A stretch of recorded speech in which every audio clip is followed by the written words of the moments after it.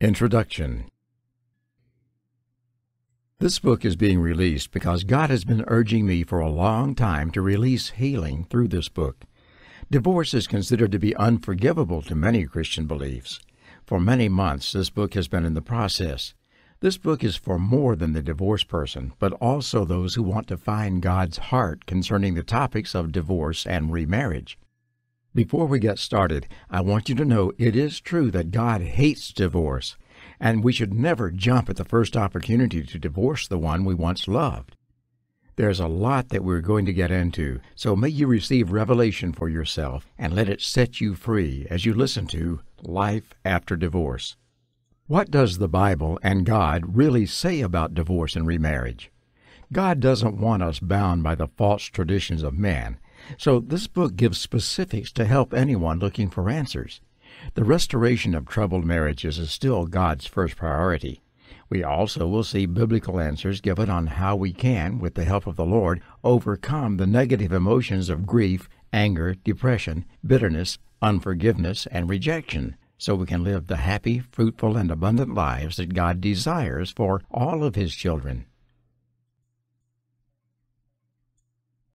Chapter 1. The Church's Position.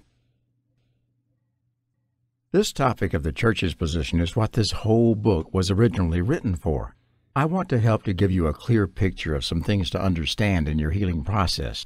There are thousands of Christians who struggle with the issue of divorce on a daily basis. They receive different and often conflicting information from their friends and even their pastors in their churches. In the midst of their emotional pain and confusion, they find themselves wrestling with possible intellectual confusion as well. If you fit into this category, I want to assure you that you are not alone. In this chapter, we will examine the church's position. There are principles of interpretation of Scripture that I want to lay out before we start, as I think that they are important to the proper understanding of Scripture. We must not be closed-minded as God brings fresh insight of His Word. First, Scripture should be examined through the eyes of the people to whom it was addressed. This takes into account both their language and their culture. Think about the changes that have occurred even in our short lifetime. This same concept is true for things written thousands of years before us. The teachings of the Scripture should be viewed in relation to the culture for which they were written. Because certain concepts are already understood in a particular culture, the Scriptures may not mention a key point because it would be unneeded. Scripture is not so complicated that only the local intellects are able to understand it. The basic meaning of Scripture is the clear understanding that an ordinary person would have in the culture in which it was written. In the Garden of Eden, we see God's clear and simple design for marriage. Genesis 2:24. Therefore shall a man leave his father and mother, and shall cleave unto his wife, and they shall be one flesh. Two individuals come together and become one. That's the deal. And it worked great until someone didn't like something that his or her spouse did, something that was said, a repeatedly annoying behavior, and so on. Then people began to look for a way out of being one flesh. One thing I want you to understand is that the primary meaning of covenant during this time was an agreement between two parties that was mutually binding. As a part of this covenant or contract, money was exchanged. The groom made payments for the bride, and the bride's father would give an offering, which was often viewed as her portion of her father's inheritance. All of this was a part of sealing the deal from a contractual viewpoint. By the time of Moses, things had become messy. During that time, with rare exceptions, men had the right to divorce their wives. Understand that God never instituted divorce. But once the people began to practice it and abuse the reputations of women, God allowed Moses to give the people instructions. It had become all too common for a man to become displeased with his wife and then send her away. If the woman was sent away, people believed it was because she had been unfaithful or indecent. If a woman was sent away, unfaithful or not, her reputation was ruined. By the time of Moses, it had become necessary for God to provide rules on the actions to be followed in situations where divorce occurs, because men were now practicing marriage destruction. Evidently some were doing so in cruel and heartless ways by putting their wives out without giving them a full legal release. The woman was not permitted by law to marry another husband. Being virtually without personal legal rights, she was ruined. Many women in that situation turned to prostitution as a means of survival. So God gave instruction through Moses that in the case where a man had decided to put away his wife, he must give her a written certificate or bill of divorce. Deuteronomy 24:1. When a man hath taken a wife and married her, and it come to pass that she find no favor in his eyes, because he hath found some uncleanness in her, then let him write her a bill of divorcement, and give it in her hand, and send her out of his house.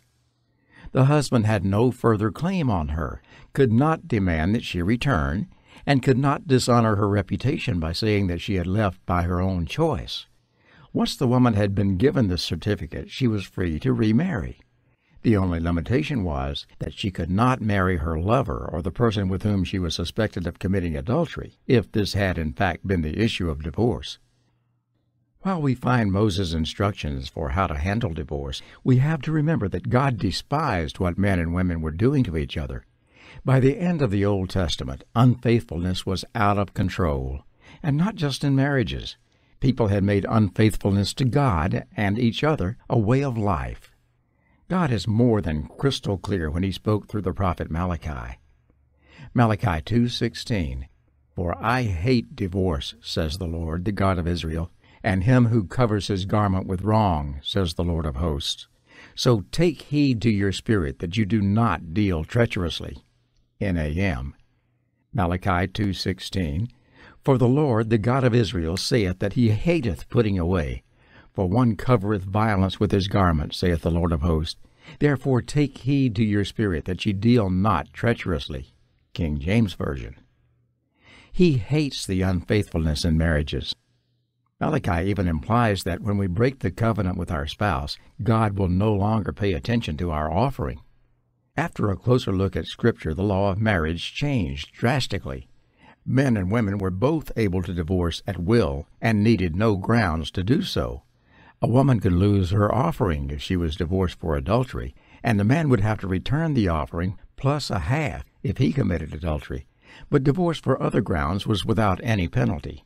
All of this contributed to a great deal of instability within the institution of marriage.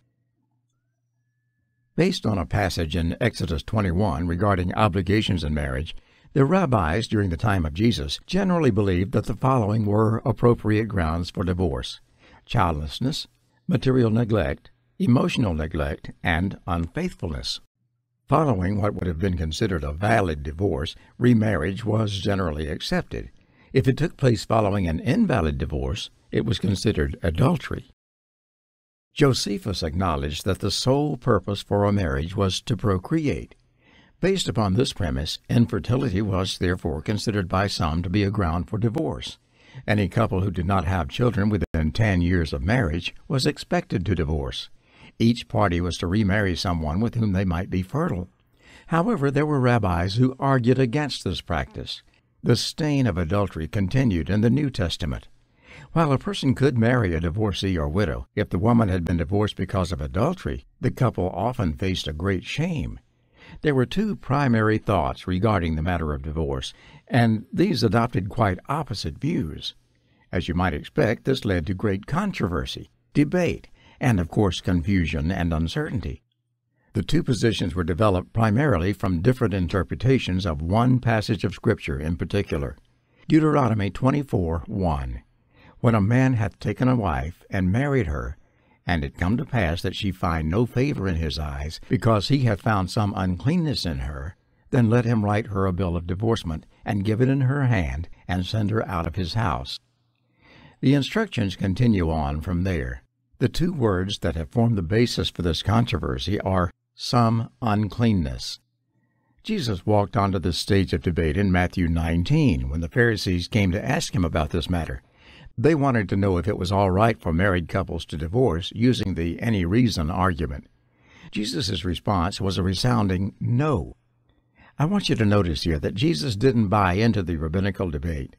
He was making God's position from the beginning clear, as I quoted from Genesis earlier. He acknowledged that Moses allowed divorce because of people's hard, stubborn hearts, but that God's plan was that two people should remain together.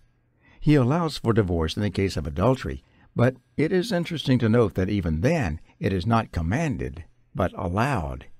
It would almost appear to imply that the innocent party could forgive the offending spouse and should perhaps only invoke this exception if the guilty party continues his or her sinful pattern, refusing to repent of that lifestyle and embrace one of faithfulness. Much has been written regarding the idea that if a man divorces his wife for a reason other than unfaithfulness, Matthew 5:32, "But I say unto you, that whosoever shall put away his wife, saving for the cause of fornication, causeth her to commit adultery, and whosoever shall marry her that is divorced, committeth adultery." It is possible that Jesus was talking about how people will perceive this woman and her new husband. By divorcing his wife for any reason, he is victimizing her. Others will assume and believe the worst possible thing about this woman, and may even suspect that her new husband was her lover, and consequently the reason for the divorce. While these facts would be in error, the perception would remain. The Apostle Paul gives us additional thoughts on divorce and remarriage when he writes his first letter to the Corinthians. 1 Corinthians 7:10 and 11. "And unto the married I command, yet not I, but the Lord, let not the wife depart from her husband. But and if she depart, let her remain unmarried, or be reconciled to her husband. And let not the husband put away his wife." At first glance, it would appear that Paul is making a distinction between a separation and a divorce. However, this difference will disappear when one realizes that in that time, both men and women could divorce their partner by separation. It was considered a legal divorce. As a matter of fact, if Paul were only talking about separation, then stating that she should not remarry wouldn't make any sense, because she would still be married. She could not be referred to as unmarried. However, since the separation is actually a divorce, then she would be unmarried. Paul was writing into this context. If divorce happened by this method, it was important that believers did all that they could to turn it around. Paul continued on in this passage by addressing the issue of remarriage. He stated that when a believer is divorced by a non-believer against his will, the believer is not bound in this situation. Paul declared, "God has called us in peace." The practical solution that he proposed is that all those who have been divorced against their will, and who therefore can do nothing to reverse it, should be regarded as genuinely divorced. They are no longer bound by their marriage contract and are free to remarry. What if I was divorced by a believer? I have found many interesting and diverse thoughts regarding this issue. Some would say that the believer is stuck and cannot remarry. Martin Luther implied that a believer who deserted his or her spouse was worse than an unbeliever. Others continue reasoning when they examine the model of discipline that the church is to follow as discussed at Matthew 18. In this model, the believer who leaves should be privately asked by his or her spouse to return. If he or she refuses, then the spouse is to take a witness with them and make the request again. If the believer still refuses, then he or she is to be taken before the church and again asked to return. Should the person continue to refuse, he or she is to be withdrawn from church membership and regarded as an unbeliever. If believers are deserted by believing partners, Paul commands the deserters to return. There appears to be no doubt that the believers will obey this command. Paul does not even discuss the possibility that believing deserters will not return to their partners. If believers did refuse to obey this command, and thereby refuse to obey the direct command of Jesus, the church would presumably be forced to excommunicate them.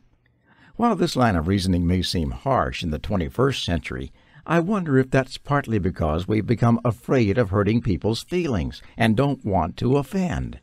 Church discipline has become a teaching that resides that the church doesn't hear anymore. We need true teaching with pure discipline. Even the church has occasionally been guilty of adopting a live and let live policy. Yet Jesus was very clear about the manner in which the church should respond to blatant disobedience.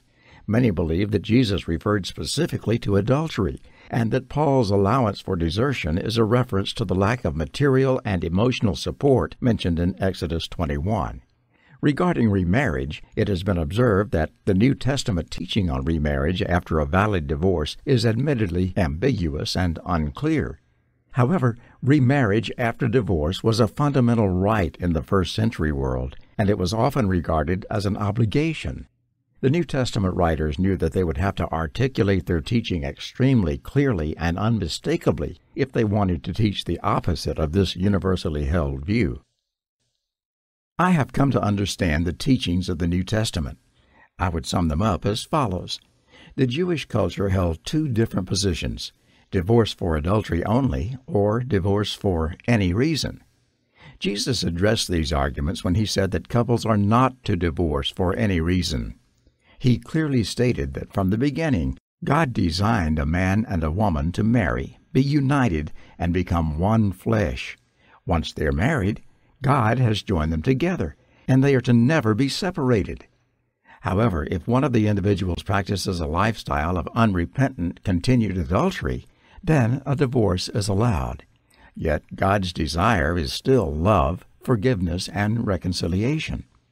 Paul continued on by saying that couples are not to divorce. If a couple does divorce, they are to either reconcile their marriage or remain single. However, if the believer's spouse, either a non-believer or a believer who refuses to obey Jesus and the discipline of the church, deserts them, then they are no longer bound and are free to remarry. Yet, while there seem to be clearly allowed grounds for divorce, I again emphasize that God's desire is not for us to waste our energy looking for loopholes and reasons to get a divorce. The Holy Spirit's continued conviction is that we intently look for ways to fix, heal, love, forgive, reconcile, restore, and unite our marriage for the remainder of our lives. That, and nothing less, is the focus taught in the New Testament. Before I go on, I want to note that God does forgive all sins that we sin through repentance. The only sin we can't be forgiven, according to Scripture, is blasphemy of the Holy Spirit. The Catholic Church adopted a position that a true marriage was a religious sacrament that could not be dissolved by legal means. Their view is that divorces are merely a form of legal separation, and remarriage is not permitted. This view in the Catholic Church has continued into the present. One way they have been able to allow some divorces is to say that they weren't a true marriage. They are able to make this distinction, for example, based upon whether the marriage was performed in the Catholic Church. If it was, the marriage cannot be ended in the eyes of the Church. However, if the marriage was performed in a Protestant church, by a justice of the peace, or by another means, the Catholic Church may not consider that to be a valid marriage, and can grant an annulment. The individuals can then remarry, since they were never really married, according to Catholic doctrine. Another look into a belief is that divorce, in the sense of a formal legal pronouncement that a marriage was terminated, always meant the end of that marriage, whether it was done for right reasons or wrong reasons. The notion that a marriage broken for wrong reasons somehow continues to live on in the eyes of God after formal divorce is entirely an invention of man, and has no basis in Scripture. The explicit statement of God Himself is that after the written divorce is given, she may go and be another man's wife. Never in any culture has the divorce decree meant that a marriage remains intact in anyone's eyes. Neither has it ever meant release for one party from the marriage bond, but not the other. All such nonsense came on the scene much later, long after the end of divine revelation and the completion of the Bible. It grew out of great confusion in a period we generally call the Dark Ages. As you can see, the understanding of what is biblically allowed and what isn't didn't become clearer with time, but only more confusing. Even during the 20th century, we've seen a similar swinging of the doctrine, just in different ways. During the first half of the century, there was a condescending attitude toward those who were divorced. They were often viewed as second-class citizens in the church. Even if the individual was perceived as a victim, they were still viewed through a filter or stigma of suspicion, and were not seen as equal to those who were not divorced. People would question, can the divorced individuals serve? Can they teach Sunday school, sing in the choir, or serve as an elder or deacon? Some were concerned that if divorcees were allowed to serve, others would see this as an endorsement of divorce.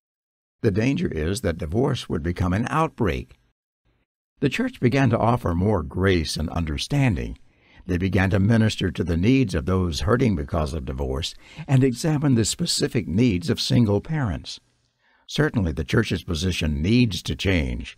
The church needs to demonstrate grace and see divorcees through God's eyes. Yet, in doing so, the church began to stop addressing the sin of divorce. Suddenly, the church took a hands-off approach.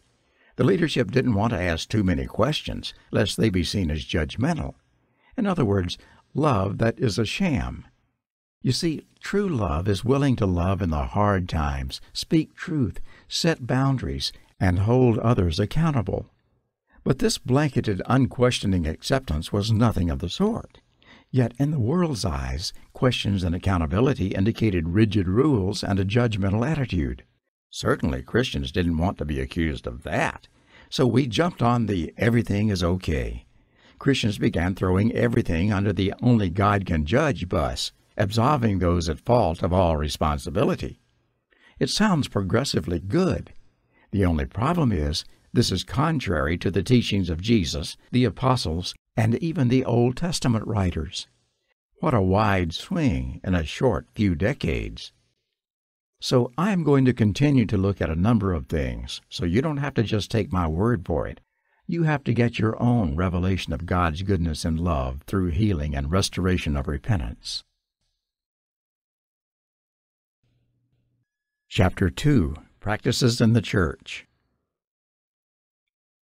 As we look further into the church's practices, this is to help us understand where the church stands concerning divorce. In order to get as accurate a perspective as possible regarding current practices, I have approached this in an objective, worldwide manner, as well as in a local, experiential one. I wanted to know what churches are doing across the country. How are they approaching divorcees and their needs? What does their ministry to singles look like? How do they handle moral issues? What is their position on remarriage? Are they doing anything to address divorce prevention and marriage restoration? The results were wide in range and presented a good picture of what's taking place in our churches. While I am encouraged by the position that the church has taken in recent years to minister to those recovering from the devastation of divorce, I am particularly interested in its approach to those who are still married. Some churches adopt a very hands-off process that concerns me. The church has the opportunity to bring life, hope, and wisdom into the process. If we fail to do that, I wonder if we're not guilty of what Jesus would refer to as the salt losing its saltiness. He says that when that happens, Matthew 5:13, "Ye are the salt of the earth, but if the salt have lost its savor, wherewith shall it be salted? It is thenceforth good for nothing, but to be cast out and to be trodden under foot of men." At many points in history, aspects of the church have unfortunately fit that description. The church has the opportunity to intervene and be the light of the world that it was created to be.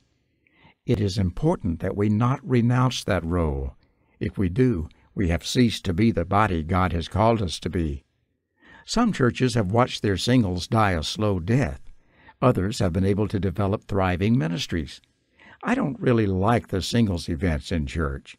Churches host activities like Bible studies, football and basketball leagues, hiking, Christian concerts, bowling, movies, Sunday school, Saturday night socials, Tuesday night dinners, coffeehouse discussions about relevant topics, dance lessons, Sunday brunches, retreats, and worship teams, single moms in the church, and singles dating. I'm a firm believer that God is the one that puts people together. The thing that needs to be in churches is help to the divorced families. Obviously, many churches have developed programs for hurting individuals following the marriage train wreck. It is terrific that we have developed programs to meet the needs of people where they are. However, with the divorce rate in the church reflecting that of the world, I was interested in what we are doing, not just reactively after the disaster, but proactively to prevent the disaster. By the divorce rate, it is clear that we have not done a very good job in this area. Some of the various programs offered include classes on making marriages stronger, marriage retreats, Bible studies for married couples, It is encouraging to see how seriously many churches have taken this matter and the efforts they are making to address this vital problem and need. At the same time, the fact that a huge percent of churches are not tackling these difficult issues is disturbing. A small amount of churches today have no objections to the subject of remarriage. All kinds of decisions are made where this is concerned, which I discussed in Chapter 1. Because marriage has been established by God as an indissoluble union, and since it is an earthly copy of the relationship between God and His people, it is to be kept inviolate. However, because of the fallenness of human nature, the Scriptures permit divorce in the following cases, as disdain to human frailty for the protection of the innocent party. 1. Divorce for the cause of immorality with the understanding that the obligation to maintain or reinstate the marriage may not be imposed upon the innocent spouse. 2. Divorce for desertion, desertion being defined as behavior equivalent to the abandonment of the marriage relationship. In such cases, the offending party becomes subject to church discipline in order to bring about repentance and reconciliation. Should efforts to achieve restoration fail, the innocent spouse is not bound. He or she becomes free to remarry in the Lord. The remarriage of believers may not be approved when 1. Divorce is being used as a vehicle to seek a different mate, since such pre-intent makes the divorce adulterous. 2. There is no evidence of repentance and brokenness over the circumstances that caused the divorce. 3. Restoration of the original marriage remains a viable option. Each case of divorce or remarriage has to be dealt with on an individual basis from the perspective of God's inexhaustible capacity to forgive human sin and restore broken lives. Matthew 18:15. Moreover, if thy brother shall trespass against thee, go and tell him his fault between thee and him alone. If he shall hear thee, thou hast gained thy brother. Chapter 3. Recovery from divorce. Some of the things I've learned from dealing with this and seeking the Lord are in this book, but here I want to take a look at growing, healing, understanding your identity, forgiveness, letting go of the past, and finally, taking on new responsibilities. Some other powerful topics we will examine are moving toward acceptance, coping with loss, understanding emotions, growing, dangers to avoid, healing wounds, and feeling good about yourself. Most marriages start out with both parties bringing some problems into the marriage. This is the result of hurts of childhood or even previous relationships that have caused us to live life with painful things. These things I'm talking about are what the enemy loves to stir up. After someone experiences divorce, there's a need that must be met. Figuring out who you are as a single person, grieving your loss, letting go, learning to forgive, and growing into a strong and healthy individual who can stand and be okay by him or herself are all common threads that need to be emphasized. I want you to know that pain is inevitable, but misery is an option. The church is doing a better job today of ministering to and validating those who have weathered divorce. However, we are still weak when it comes to our willingness to take a more active role in restoration and prevention. Clearly, in the area of reconciliation and restoration, the church has demonstrated timidity. Only some have really been willing to get in the trenches and do what needs to be done to encourage the saving and healing of marriages. All of the church needs to rise up and be the church that God has called us to be in a world that is chaotically lost and spiraling out of control. The world should not be the champion of marriage and the family. If the church doesn't fill that void, then no one will. If marriage, as God designed it, is not to become a thing of the past, the church must rise up and fulfill her role. It can be a painful journey, and I invite you to come with me down a path that I believe will help provide some support, encouragement, reassurances, and solid biblical answers for the questions and situations you face. And most importantly, I hope you will discover that God does truly understand, and He cares. The question most people want answered is, what is God's will on remarriage? God hates divorce, Malachi 2:16. The pain, confusion, and frustration most people experience after a divorce are surely part of the reason that God hates divorce. Even more difficult, biblically, than the question of divorce is the question of remarriage. The vast majority of people who divorce either remarry or consider getting remarried. What does the Bible say about this? Matthew 19:9, "And I say unto you, whosoever shall put away his wife, except it be for fornication, and shall marry another, committeth adultery. And whoso marrieth her which is put away doth commit adultery." Matthew 5:32, "But I say unto you, that whosoever shall put away his wife, saving for the cause of fornication, causeth her to commit adultery. And whosoever shall marry her that is divorced, committeth adultery." What does the Bible say about divorce and remarriage? Plain and simple question of, I am divorced, can I remarry? It is my view that there are certain instances in which divorce and remarriage are permitted without the remarriage being considered adultery.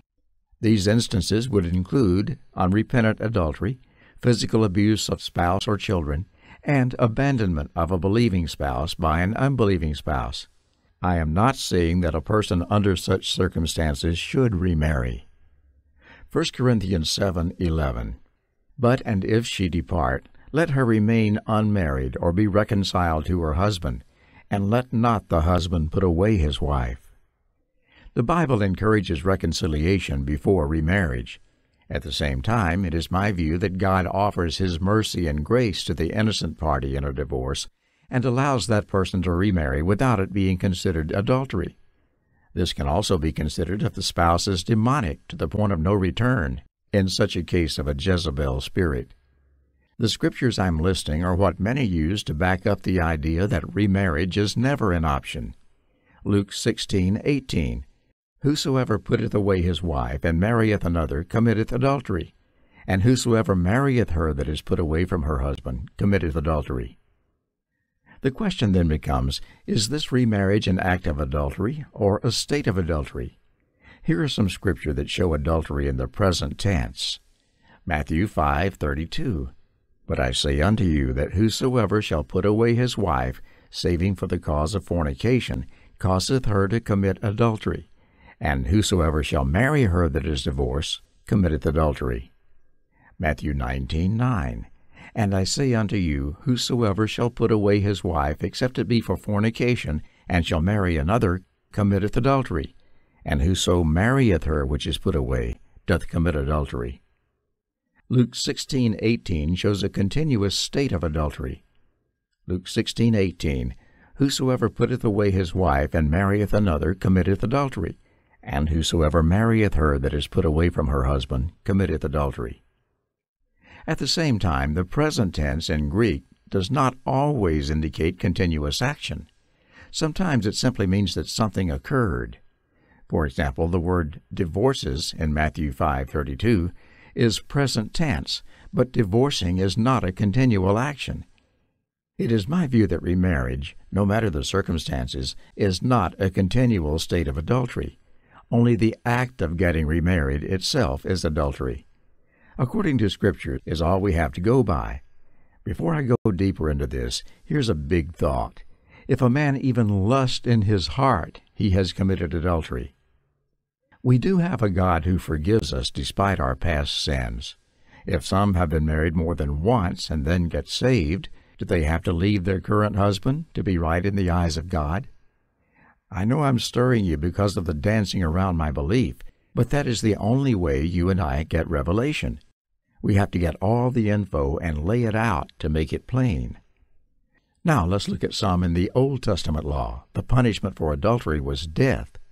Leviticus 20:10, "And the man that committeth adultery with another man's wife, even he that committeth adultery with his neighbor's wife, the adulterer and the adulteress shall surely be put to death." Deuteronomy 24:1-4, "When a man hath taken a wife and married her, and it come to pass that she find no favor in his eyes, because he hath found some uncleanness in her, then let him write her a bill of divorcement, and give it in her hand, and send her out of his house. And when she is departed out of his house, she may go and be another man's wife. And if the latter husband hate her, and write her a bill of divorcement, and giveth it in her hand, and sendeth her out of his house, or if the latter husband die, which took her to be his wife, her former husband, which sent her away, may not take her again to be his wife, after that she is defiled. For that is abomination before the Lord. And thou shalt not cause the land to sin, which the Lord thy God giveth thee for an inheritance. This mentions remarriage after a divorce, and does not call it adultery, and does not demand the death penalty for the remarried spouse. The Bible clearly says that God hates divorce, Malachi 2:16, but nowhere explicitly states that God hates remarriage. The Bible nowhere commands a remarried couple to divorce. Deuteronomy 24 does not describe the remarriage as invalid. Ending a remarriage through divorce would be just as sinful as ending a first marriage through divorce. Both would include the breaking of vows before God, between the couple, and in front of witnesses. It doesn't matter the circumstances.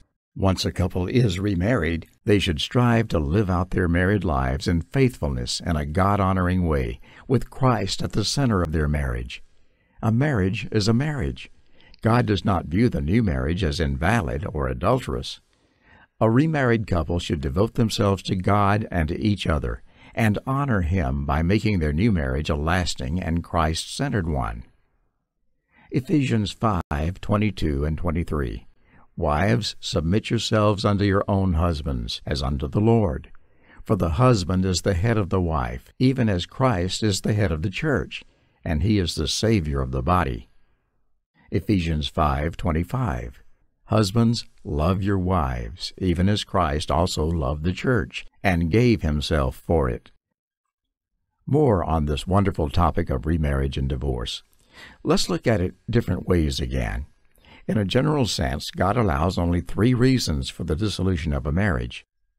The first reason is obvious: death of one of the individuals in the marriage. Romans 7:2. For the woman which hath an husband is bound by the law to her husband, so long as he liveth. But if the husband be dead, she is loosed from the law of her husband. The second reason is adultery or immorality on the part of one of the individuals. Matthew 5:31 and 32. It hath been said, Whosoever shall put away his wife, let him give her a writing of divorcement. But I say unto you, that whosoever shall put away his wife, saving for the cause of fornication, causeth her to commit adultery. And whosoever shall marry her that is divorced committeth adultery. Matthew 19:9.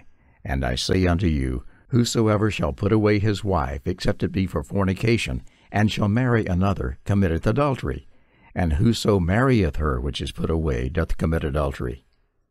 1 Corinthians 7:12-16. But to the rest speak I, not the Lord. If any brother hath a wife that believeth not, and she be pleased to dwell with him, let him not put her away. And the woman which hath an husband that believeth not, and if he be pleased to dwell with her, let her not leave him.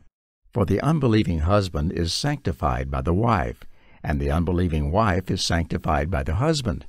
Else were your children unclean, but now they are holy. But if the unbelieving depart, let him depart. A brother or sister is not under bondage in such cases. But God hath called us to peace. For what knowest thou, O wife, whether thou shalt save thy husband? Or how knowest thou, O man, whether thou shalt save thy wife?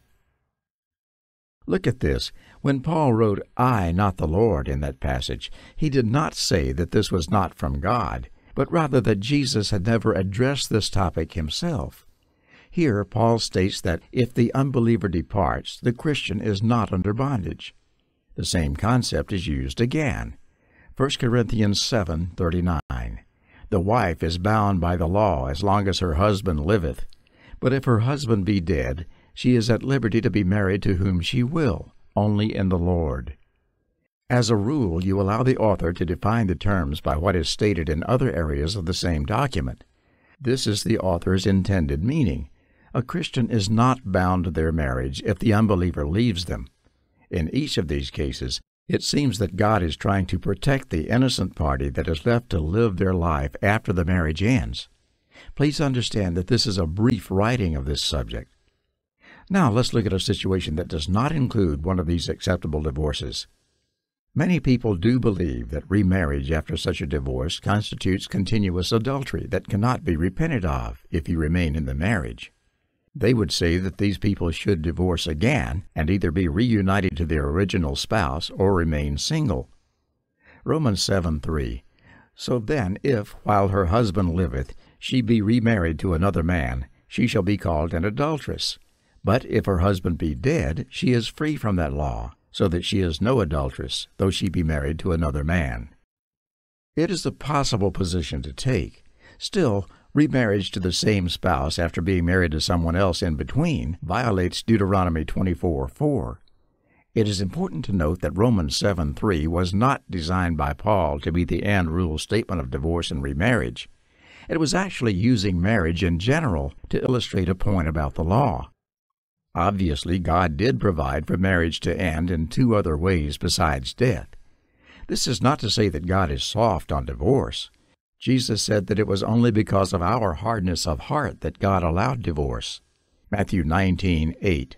He saith unto them, Moses, because of the hardness of your hearts, suffered you to put away your wives, but from the beginning it was not so. Ezra chapters 9 and 10 are sometimes used to support getting a divorce to obey God. However, the reason for divorce in these chapters was to keep the Jewish people pure for the Messiah to come through their lineage. They had intermarried with those other than Jews, which was in direct violation of God's commandment to them. The situation was very different from our situation today. Malachi 2:16 says that God hates divorce, and we think everyone knows that divorce is wrong before God. The issue for which many have probably decided to read this book is in the subtitle, that is, the topic of remarriage. The real issue that people wonder about is remarriage. Although God has not given specific information regarding the acceptability of remarriage, I can give you some things to think about in this area. 2 Corinthians 5:17. Therefore, if any man be in Christ, he is a new creature. Old things are passed away.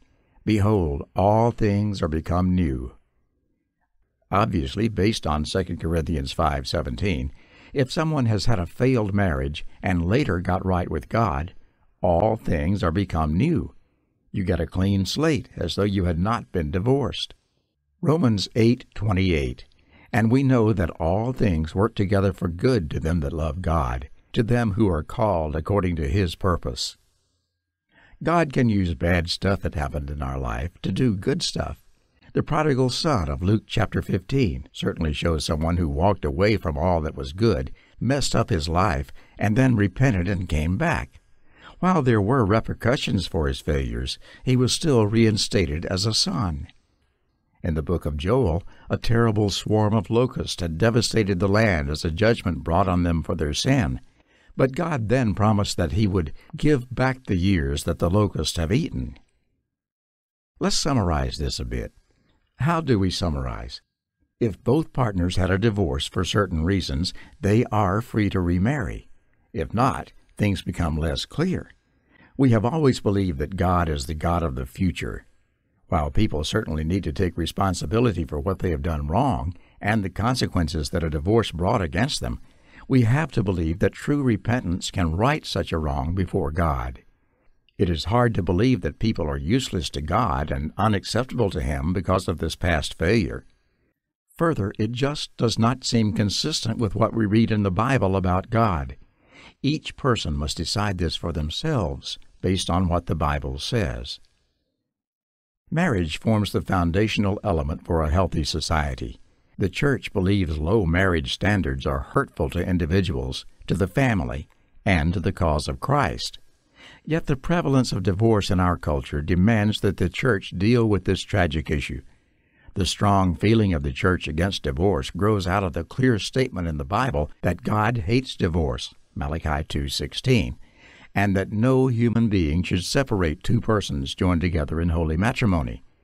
The reality of divorce forces the Church to draw from Scripture guidelines for instances when God's ideal is not maintained. The best guideline is, whenever grace enables, it is to forgive marital infidelity and seek healing in the marriage. This choice is especially desirable in cases where children would be further hurt and the family destroyed through divorce. Abandonment, a long-term physical withdrawal from the home with neglect of the responsibilities, support, and duties required of one partner within a marriage, would also prove the spouse's sinful conduct and could eventually allow for divorce. Abuse poses another threat to marriages. Thousands of women, and in some cases men, face serious beating and other forms of abuse from their spouses. God is concerned with the physical safety and well-being of all. He does not look lightly upon such actions within marriage or families.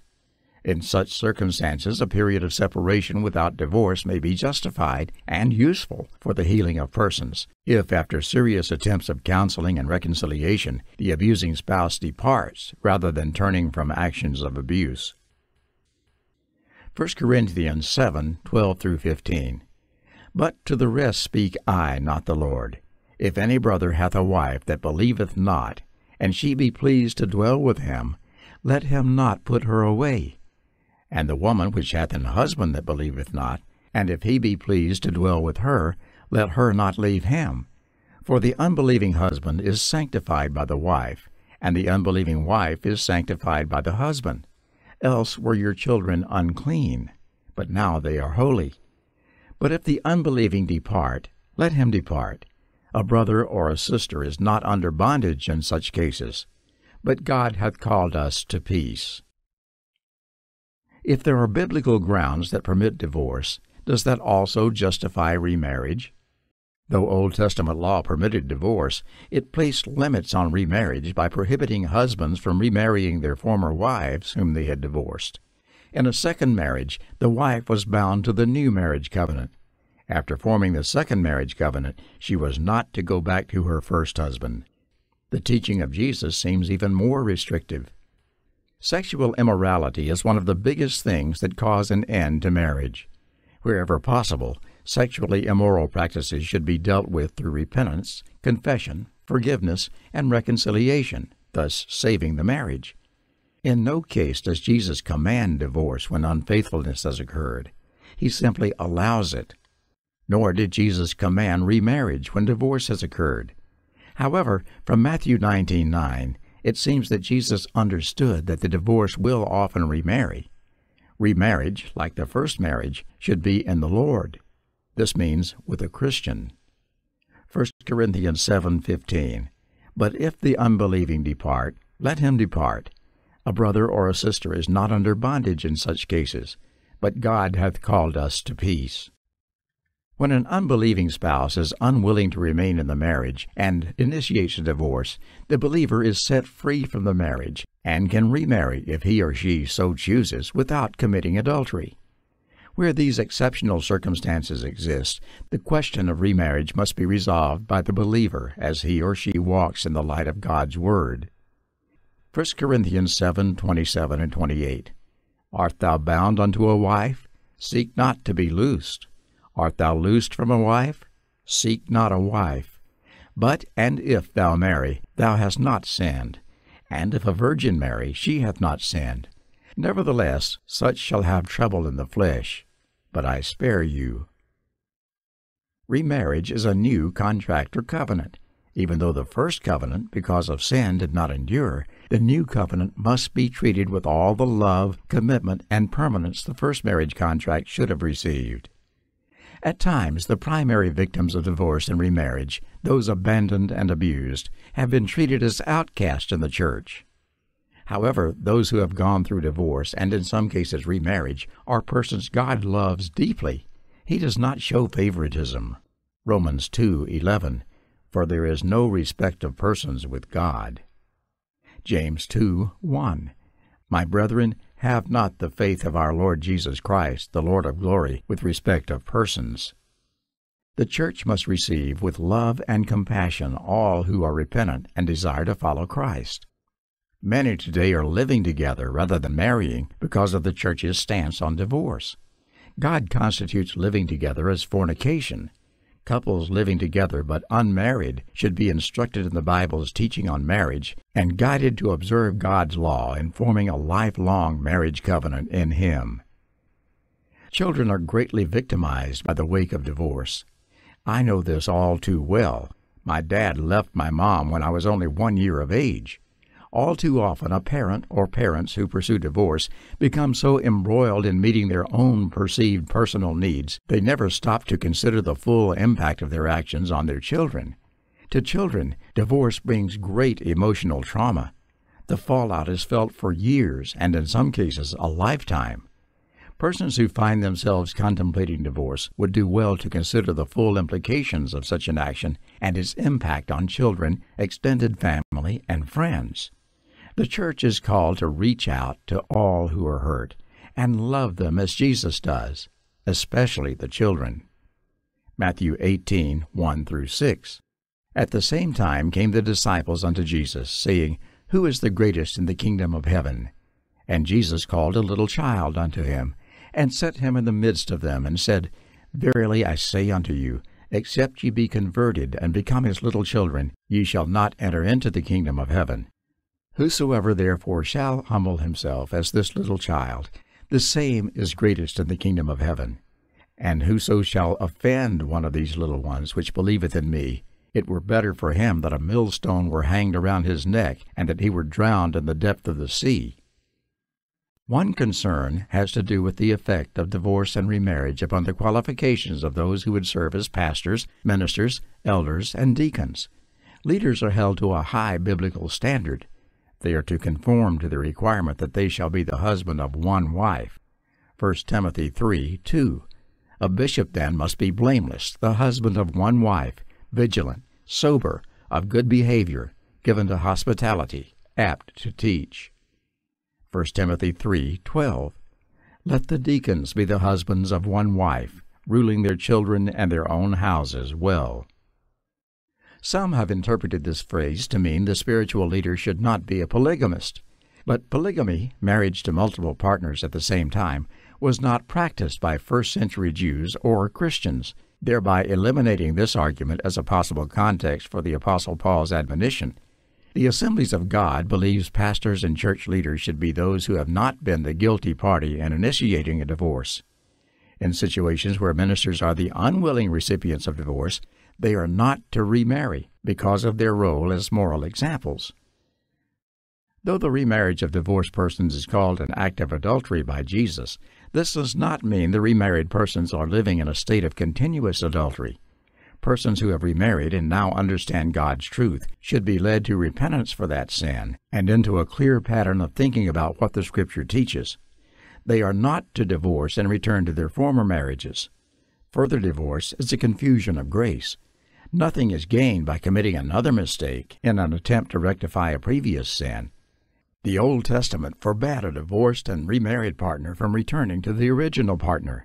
The divorced and remarried, no matter how grievous their past sin or faults, upon genuine repentance, can be forgiven and restored to function in truth and integrity as part of God's family. Let the redeemed of the Lord say so. Chapter 4. The Source of Divorce. The source in this title is referring to the main reason why two people separate and divorce.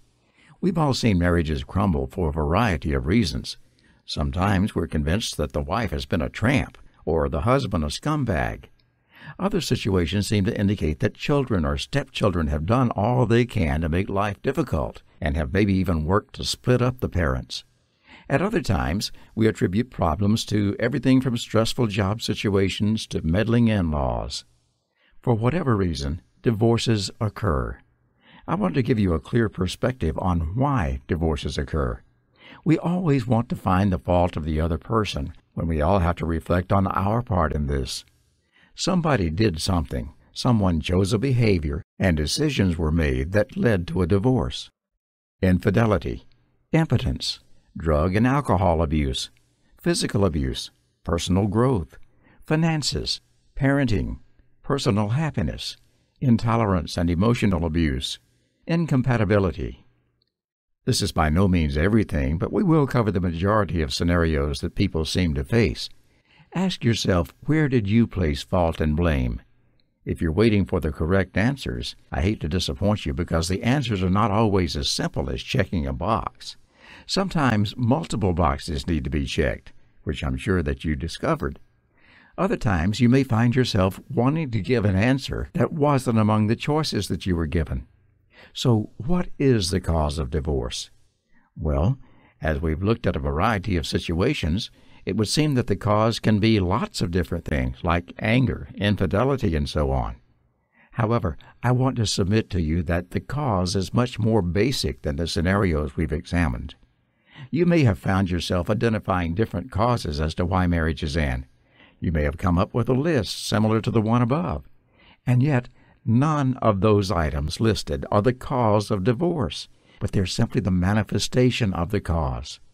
You see, in each and every situation, the cause of divorce is selfishness. Yes, that's right. One cause with many manifestations. Take a minute and let that thought settle in. All that I'm saying is that all divorce has its roots in selfishness. Selfishness is the cause of all divorces, not necessarily your selfishness, but selfishness nonetheless. Why do people have to polarize their view and see this as either I stay in the awful marriage and life continues to be horrendous and never gets any better, or I get a divorce and all is well? I've seen couples come in with this thinking, and I'm always amazed that they never see a third possibility. If you have been divorced, try to set your own issues and situation aside as you review what happened. This is not the place for you to feel that you're being judged. Simply examine each situation objectively and see where selfishness is apparent. In Matthew 19, Jesus makes it clear that marriage was designed to be lifelong. He responds to the questions of the spiritual leaders by saying that divorce is due to hardness of our hearts. It is important to understand that our selfish desires, if pursued, can only be successful and rational if we adopt a hard heart position. As you look at the situations, find the selfishness, find the hard heart, and you begin to understand the root of divorce. Chapter 5. Standing and Waiting. We must take from the Bible and utilize its instructions. The Word of God is helpful with instruction regarding many aspects of marriage, particularly when it comes to separation, divorce, and restoration. 1 Corinthians 7, 10, and 11. And unto the married I command, yet not I, but the Lord, let not the wife depart from her husband, but, and if she depart, let her remain unmarried, or be reconciled to her husband, and let not the husband put away his wife. This is about two powerful things, standing and waiting. We're in such a hurry to move on and get our emotional needs met today. Standing and waiting does not work well at all with our seeming need for immediate pleasure, which we are all about. Paul says that we are not to find someone else tomorrow. Instead, we are to do the exact opposite. Tomorrow we are to wait, not find someone else, and work toward reconciliation with my spouse. As long as people wait and remain unmarried, reconciliation is still possible. I understand that you may be separated and experiencing the first no-conflict days in years. It feels and seems good. However, God's desire for reconciliation with the power He will provide is far better than just good. It is God's best. When we were first married, we had dreams and plans for a wonderful relationship and life together. Those first longings are still worth fighting for. My guess is that the deep longings you originally held are still buried somewhere deep down inside, and with some work, are still accessible. So why do we have such difficulty with this wisdom? Get ready for the answer. You may not be happy with it. If I just throw away my old partner and meet someone new, I can have, in my own mind, a clean slate. In other words, I don't have to work on me or tackle my own issues. The new person doesn't know about all the stuff buried in my closet, and for a while, I can do a pretty good job of hiding them. If I stay in my current or old relationship, I will have to deal with my own stuff to bring about true reconciliation. I don't want to work that hard. And with this realization, they think that their marriage is healed. Hardly. But again, it is a misunderstanding to think that reduced conflict is the same as an active, reconciled peace. Just as peace is active, so is waiting. Oftentimes, people get away from each other, have reduced conflict, which is nice, and then think that they will just wait until their feelings change before considering reconciliation. Many couples feel that a trial separation will help them get their feelings straightened out. They want to separate and have no contact to see if time apart will cause the warm feelings to return. Such a process is useless. Attitude and action must precede positive emotions. Distance alone will not turn emotions around. Waiting is not something that we come by naturally in our culture. Whether we're in a line at the grocery store, caught in traffic, waiting our turn at Six Flags, we don't like to wait. We want to be waited upon quickly and efficiently. Yet here I am asking you to wait. If you're a type A personality, like me, waiting can seem not only difficult, but also irrational. We need to examine our behavior and make sure that it is honoring to both God and our spouse, and not disciplinary in nature. I have seen Christians who have managed to justify cruel, toxic, spiteful behavior because of something that their spouse has done. Yet there is never anything that our spouse can do to make that behavior okay.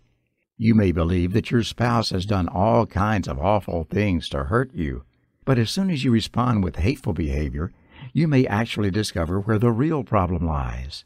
Who is the real you? Use this time to find out and to focus on loving behaviors even when it's hard. God is not in the business of asking you to do something that you cannot do. He knows that you are capable of loving the unloving, and this is your opportunity to do just that.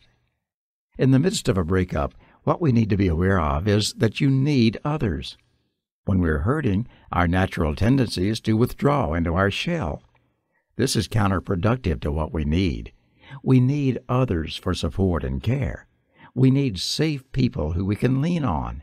I'm speaking here of people of the same sex. The last thing that you need to do is find support in someone of the opposite sex. It is too easy for that to go from crying on the shoulder to comfort in the arms of another. That is exactly what you don't need. But you do need reliable and faithful friends who you can count on. Friends who will listen, hold you accountable, comfort, and speak truth into your life. Matthew 18:35. So likewise shall my heavenly Father do also unto you, if ye from your hearts forgive not every one his brother their trespasses. I have seen many separated or divorced individuals who are completely unwilling to forgive their spouses for the wrongs that have been committed against them. How will God respond? This is a time of learning to understand the breadth of God's forgiveness in our lives, and in turn, learning to extend that to the person for whom we may feel such hatred. This step may take some time, so it is a good thing that we have some time while we're waiting. Emotions seem to be out of control at any stage of separation or divorce. The feelings that we are experiencing toward our spouse, about ourselves, with regard to our hurt, and our fears about the future seem to take on a life of their own. It seems to be way more than I can even begin to deal with. So I don't. I may shut down, become paralyzed, and crawl into a hole. Yet this is not productive. Remember, we're determined to wait in an active, productive manner. So what can we do? Do not look at the rest of your life as one great unknown. Make plans for today. What can you do today that will be constructive? As you fill your days with meaningful activity, hope for the future will grow. As you come to understand yourself, develop yourself, accept yourself, you enhance the prospects of reconciliation with your spouse. Certainly, every day will not always be emotionally easy and productive, but it is a game plan that will slowly prove to be more valuable than not, and with time and effort, it will grow more consistent. Don't beat yourself up over the bad days. Cut yourself some slack. Suck it up during the bad days as a learning experience and become more healthy and productive tomorrow. God has designed us for intimacy, especially intimacy with Him. As we become involved with our spouse, our kids, and our friends, God frequently gets relegated to some kind of Sunday ritual or morning routine. As we lose an important spousal relationship, we may find ourselves experiencing incredible loneliness. While I don't want to sound insensitive to your pain or overly spiritual, I want to make a point that loneliness is intensified because we have tried to use our spouse to meet needs that only God can. This may masquerade the void, but it never fills it. When our spouse is gone, our lack of intimacy with our Creator is amplified. This waiting is the perfect opportunity for us to begin to truly get to know and connect with God in ways that we may never have before. Filling your need for intimacy with God frees you to cultivate relationships with your spouse and others from desire as opposed to neediness, which is a much healthier place to be. As you go through a time of separation or divorce, you may feel as though your life is founded on quicksand. There's no stability. If that is the case, then you know just how unstable and unpredictable that truly is. Becoming stable involves making good choices about behavior, enlisting the support of others, forgiving my spouse who has wronged me, taking my out-of-control emotions, and building an intimate, unshakable relationship with God. It also requires being able to face yourself each day, acknowledging your situation, and stating, I am going to make it work. I am going to balance my life out. You're not ready to be married until you are content to be single. That is, until you get both feet on the ground and establish yourself. We need a support system, and the best support system is Jesus Christ living in us through the Holy Spirit. Philippians 4:13, I can do all things through Christ, which strengtheneth me. I am suggesting that you embrace life-changing biblical truth. Chapter 6. The Real Issues. Whether anyone in a relationship will admit it or not, there are real issues we all will face. There are some realities that need to be acknowledged. I often overhear people refer to a situation and say, well, it is what it is. Individuals going through an unwanted separation or divorce will often have great difficulty accepting what is taking place. They will fight it and deny its reality until the end of time. So the first reality in facing issues is to accept your situation, whatever it may be, and determine a plan of action to move forward to the next step of your life. I'm not talking about giving up and finding another relationship, but I'm referring to the need to move forward in your own healing and growth. Marriages fail most of the time because of a few main issues. First, lack of an intimate relationship with God. Second, lack of an intimate relationship with your mate. Or third, lack of an intimate understanding and acceptance of yourself. We sometimes believe that our only choice is to remain in a miserable marriage or else get a divorce. Yet there is a third choice that often gets overlooked. You can fight for your marriage. The reality is that failures in the past do not condemn your marriage for the future. Many couples say that there's just been too much pain, too much damage, and too much failure to ever be able to recover. Yet this feeling and experience of failure can be turned into a marriage rebirth. Communication and levels of understanding can improve, and couples can actually find fulfillment in a relationship that once seemed destined for the trash heap. When couples have committed themselves to the process of reconciliation, I have seen many of them experience a marriage that is better than they have had in years, and that they had been convinced was unachievable. Past failure does not prevent hope for the future. You can only control and are only responsible for yourself. Your happiness is not dependent upon the actions and responses of your spouse. With hard work, many spouses will seemingly come to their senses, but not all do. You may walk through all of the steps that I have discussed. You may follow all of the reconciliation suggestions in the next chapter. You may honestly do all that you know to do, and do it all in a loving manner, only to find that your spouse has walked away. It could happen. But if it does, you will know that you have honestly tried everything possible. You will have honored God, your spouse, and will have grown healthier in the process. Just know that even when we do it all correctly, the results aren't always what we think they should be. There's a time for holding on, and there's a time for letting go. Knowing when your diligent efforts for reconciliation have not achieved their desired result is important. You may have done all that you could, and your spouse has still continued and successfully acquired his or her divorce. Now you must accept it. Of course, even then, this doesn't mean that reconciliation isn't still possible. I've seen couples rededicate or remarry after they've been apart for as long as 5 years. But for now, you must accept that you're divorced and move forward in being the person that God has called you to be. One final reality, and I want to stress that it is a reality. Philippians 4:14. Notwithstanding, you have well done that ye did communicate with my affliction. Paul is not saying to be happy about your circumstances. That would be foolish and an absolute denial of reality.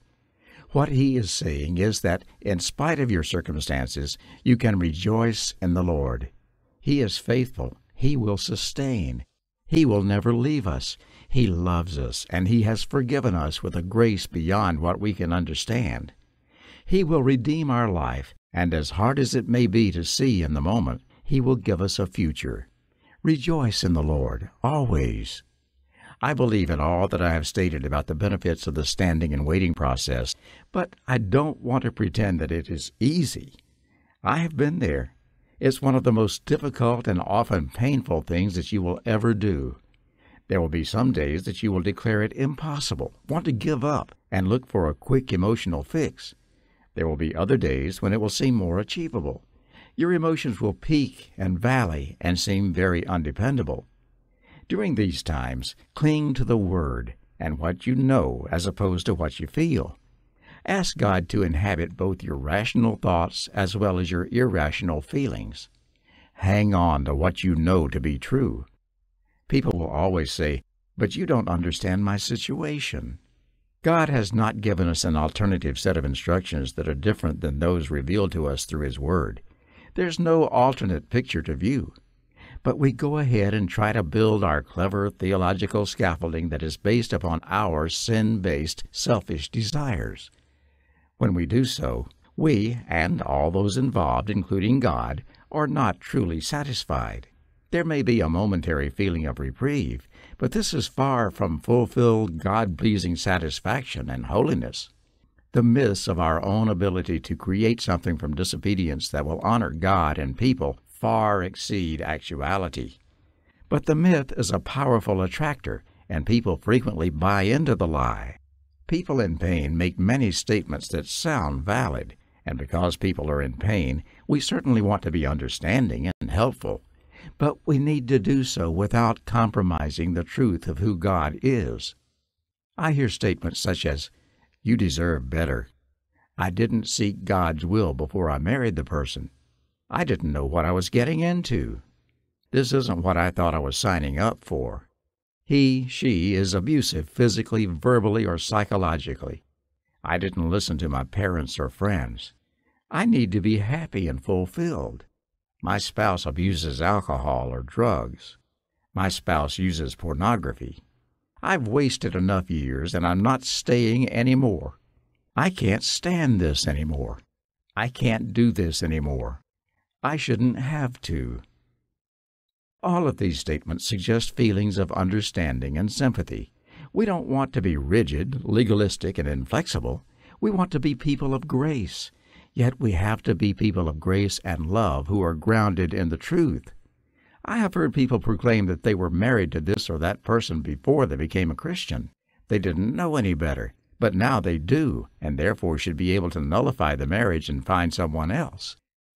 In 1 Corinthians 7, Paul reaffirmed that God wants us to reconcile with our mates. We don't divorce them just because we became believers. Instead, we reconcile with them because we are now believers. When I hear comments like, "I can't stand this," or "I can't do this anymore," I can't help but wonder, if their statements are true, wouldn't that mean that God is a liar?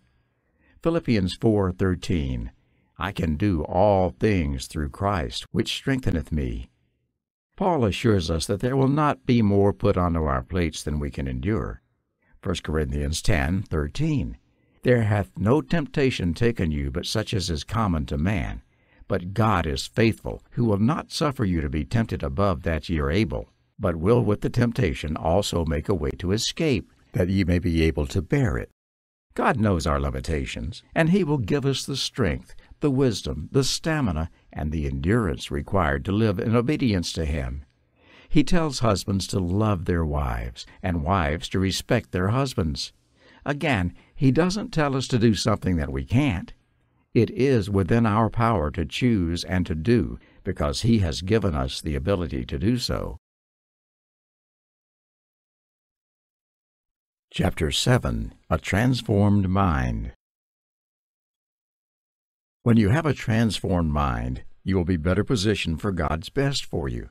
You will not be consumed, defeated, or allow the enemy to use your thoughts against you.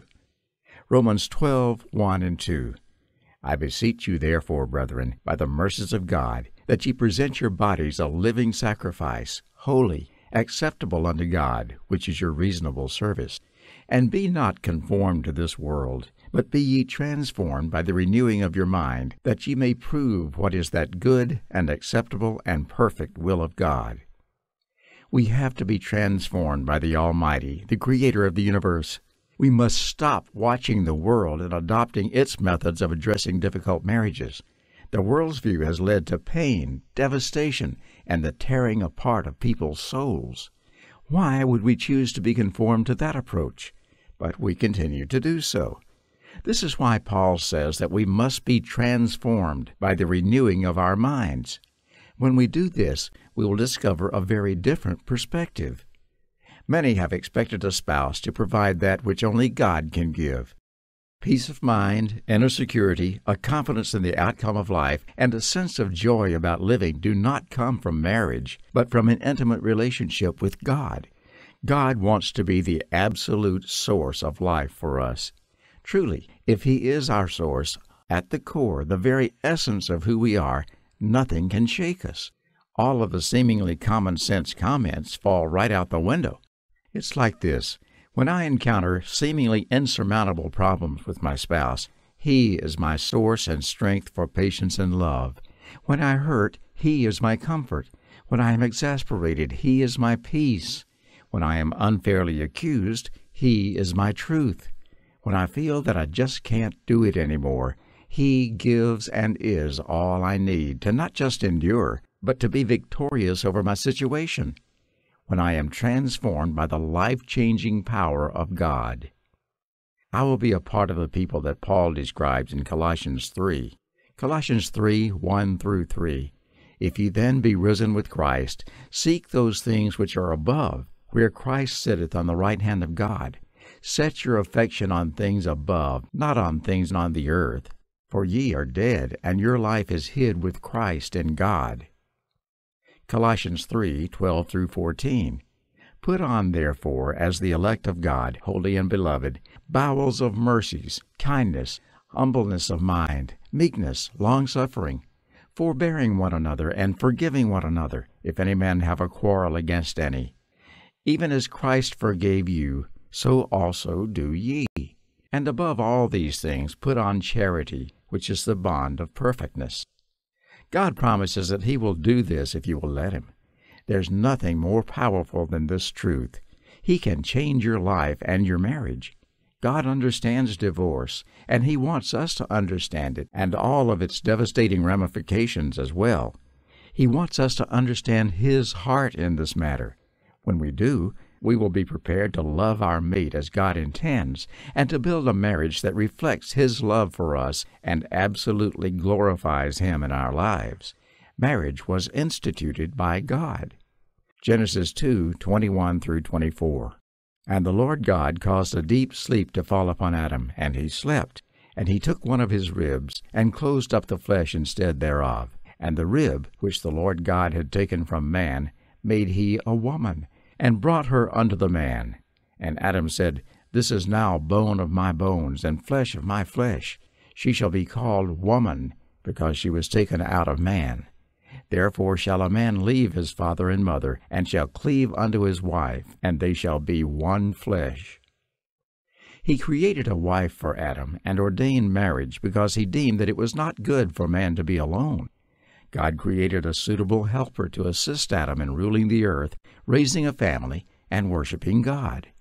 Marriage is to be a single relationship between one man and one woman. God gave Adam just one wife.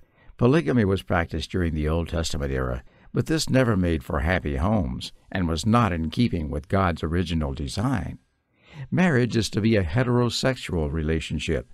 God created Eve, a female, for Adam, a male. Genesis 1:27. So God created man in his own image. In the image of God created he him. Male and female created he them. Genesis 2:22. And the rib which the Lord God had taken from man made he a woman, and brought her unto the man. There is nothing in Genesis about Adam and Steve. Genesis 1:28. And God blessed them, and God said unto them, Be fruitful, and multiply, and replenish the earth, and subdue it, and have dominion over the fish of the sea, and over the fowl of the air, and over every living thing that moveth upon the earth. Marriage involves formally and publicly leaving one's own parents in order to establish a new family as a married couple. The ceremonies and formalities vary from culture to culture, but there must be a public recognition of the couple's intent to marry. This seems to be inherent in the concept of leaving. Marriage is a relationship that binds a couple until death. This is implicit in the concept of cleaving being glued together or bound in a one-flesh relationship. Jesus and Paul explicitly taught that the marriage relationship can only be broken by death. Mark 10:9. What therefore God hath joined together, let not man put asunder. 1 Corinthians 7:39. The wife is bound by the law as long as her husband liveth, but if her husband be dead, she is at liberty to be married to whom she will, only in the Lord. Romans 7:2-3. For the woman which hath an husband is bound by the law to her husband so long as he liveth. But if the husband be dead, she is loosed from the law of her husband. So then, if, while her husband liveth, she be married to another man, she shall be called an adulteress. But if her husband be dead, she is free from that law, so that she is no adulteress, though she be married to another man. Marriage involves the headship of the husband over the wife. This is suggested by Adam's priority in the order of creation and in the naming of Eve. The Apostle Paul clearly spells out the headship of the husband. Ephesians 5:23. For the husband is the head of the wife, even as Christ is the head of the church, and he is the Savior of the body. 1 Corinthians 11:3. But I would have you know that the head of every man is Christ, and the head of the woman is the man, and the head of Christ is God. God created Adam and placed him in the Garden of Eden with the assigned task of taking care of it. God very quickly recognized that it was not good for man to be alone. Genesis 2:18. And the Lord God said, It is not good that the man should be alone. I will make an helpmeet for him. A child partakes of the flesh of both the father and the mother, and the two are absolutely undividable. Matthew 19:6. Wherefore they are no more twain, but one flesh. What therefore God hath joined together, let not man put asunder. There is no doubt in my mind that he added this statement because humanity had been making such a mess of the design, trying to find things that fit their own selfish desires. Jesus made it clear that God alone has the right and power to appoint the beginning and end of marriage. Until a marriage is broken by the death of one of the partners, the couple should heed the words of Jesus. But other than the additional statement, note that the plan had not changed since the creation of the world. It was still about a man and a woman leaving their parents and uniting, becoming one flesh for a lifetime of companionship. Regardless of this, we find ourselves in a new day where divorce is an everyday reality. While divorce was uncommon today, it is an accepted, almost expected form of family structure. We best address it head on. We might as well acknowledge it and see what God says about it. This is where the subject of marriage and divorce gets a little tricky as we examine God's Word. What happens when we decide that we have had enough of the other person and we no longer want to be married? What happens when we find ourselves divorced and want to consider remarriage? When we have children from a previous marriage and we choose to remarry, how do we prioritize the relationships? These are very important questions to which we must have answers. Surely we can go to the Scriptures and find crystal clear guidelines, or so we hope. Yet when we go to the Scriptures to research this subject and look for the blueprint, we're typically disappointed that there's almost no information.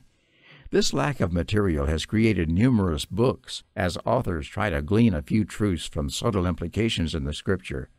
Many have tried to take general principles and interpret. As we might imagine, the result is a host of opinions that range from one extreme to the other, with little concrete scriptural support. The frustrating reality is this: God's Word spells out a very clear plan for the perfect marriage. That is His plan. There is no other plan, because He has already clearly told us what He desires us to do is His plan. Anything else is against His design. Some individuals have adopted a position that if they divorce their spouse and just remain unmarried, then all is good. They figured that the marriage was not good, and that an unhappy, incompatible marriage was probably a greater sin than divorce. Scripture does not support this conclusion. Instead, it teaches a core principle that marriage is right and the disruption of marriage is wrong. Without getting into a discussion of remarriage at this point, I do want to emphasize what God emphasizes. The bond that Scripture talks about between a husband and wife is significant. When Jesus says that the two will become one flesh, He is using the Greek word that literally means that the two people are glued together. In marriage, identities have become intertwined. They are bonded, glued together. The ripping and tearing that occurs in the closure of this marriage is massively painful. People exhibit many of the symptoms of a human organism under deep stress. Is there any evidence or information that might constitute pieces of another plan? Yes, there is some, but even this is geared to maintain the original marriage, not to pursue something else. In other words, even if the marriage is disrupted, Paul said that the goal is to restore it back to a glued and bonded state. Any elements of an alternate plan are never for the purpose of ending a marriage and moving on to the next. I want to mention here that second marriages and third and fourth marriages don't seem to fix the problems encountered in the first. One of the leading causes of failure in remarriage is the effect on the children. Children always remain loyal to their birth parents. They can cause trouble for step-parents. It is difficult for the children to get their parents back together, but they try. I've heard too many divorced parents say, "I wish I knew then what I know now." Gradually, I've come to the conclusion that divorce is not the answer. It doesn't necessarily solve the problems it attempts to solve. Most marriages are worth saving. I've grown increasingly convinced that most marriages are worth saving simply because most problems are solvable. Adults, in their pursuit of pain-free, comfortable happiness, may not always realize that most children see divorce as the most pivotal, central event of their lives. Marriage is a relationship that we commit ourselves to with lifelong stability. Yet as problems arise, and they will, the seeming durability quickly changes into conditional commitment, complete with a bailout clause. Can you imagine how this would look if we applied this exit strategy to other permanent relationships? Specifically our children? Divorcing our children is not an option, even when they prevent our goals and plans, even when they behave in ways we would never have dreamed of. Imagine an overwhelmed parent announcing, "I'm divorcing my son on the grounds of extreme mental cruelty." Instead, we learn to readjust, to modify our expectations, and roll with the punches. We become grateful for the good times and learn to expect the hard times. Marriage vows are also taken without marriage manuals. Entering marriage with unrealistic expectations can eventually kill the relationship, and it often does. Unlike the committed, all-forgiving attitude we have toward our children, when our mates fail to live up to our expectations, we consider divorce as an option. While the example of divorcing our children may sound absurd, In light of God's design for marriage, divorcing our mates should seem just as absurd to us. We appear determined to have another plan, and equally determined to make it work. When it doesn't work, we sometimes continue to push through and pretend that it is working, even when we know better. It is easy to forget that what you are as a parent will, to a large extent, be what your children will become. How you handle your relationships with your spouse and your children will teach them how to handle major difficulties in their own lives. If you find yourself having difficulty with God's plan, I want to strongly encourage you to search God's Word for His answers and to seek godly counsel. I have seen too many individuals who are in a trying marriage simply get out because it is what their feelings dictate that they do. Seeking the Lord, studying, trusting, and submitting are all too difficult. We can't shift the responsibility to someone else. If we obtain poor counsel, we are responsible. We're not excused. Eve tried this approach in the garden by blaming her sin on the serpent, and it didn't work. As Christians, we like to talk about our loving God, who is full of grace for His flawed and often failing children. I sometimes hear Christians talk about not judging each other. Someone will say it is wrong to lie, steal, commit adultery, practice homosexuality, and so on, only to have someone else say, "It's not our place to judge, it is God's." That is true, but when they make a statement such as that presented, is it a judgment? God is the one who has proclaimed absolutes of right and wrong. It is absurd to think that quoting God's Word is judgmental. The Word is filled with God's pure and simple judgments. Our God is indeed a God of love and grace. He is also a God who draws boundaries of right and wrong, can be displeased, and hates certain things. Here are a few. God hates haughty eyes. See Proverbs 6:17. God hates a lying tongue. See Proverbs 6:17. God hates hands that shed innocent blood. See Proverbs 6:17. God hates a heart that devises wicked schemes. See Proverbs 6:18. God hates feet that run rapidly to evil. See Proverbs 6:18. God hates false witnesses who utter lies. See Proverbs 6:19. God hates one who stirs up dissension among brothers. See Proverbs 6:19. God hates it when sacrifices are burned to other gods. See Jeremiah 44:4 and 5. God hates a man's covering himself with violence. See Malachi 2:16. God hates divorce. See Malachi 2:16. This last passage in Malachi is significant and enlightening regarding the importance that God places on marriages and relationships. Let's look at this amazingly clear and powerful section of Scripture. Malachi 2:10. Have we not all one Father? Hath not one God created us?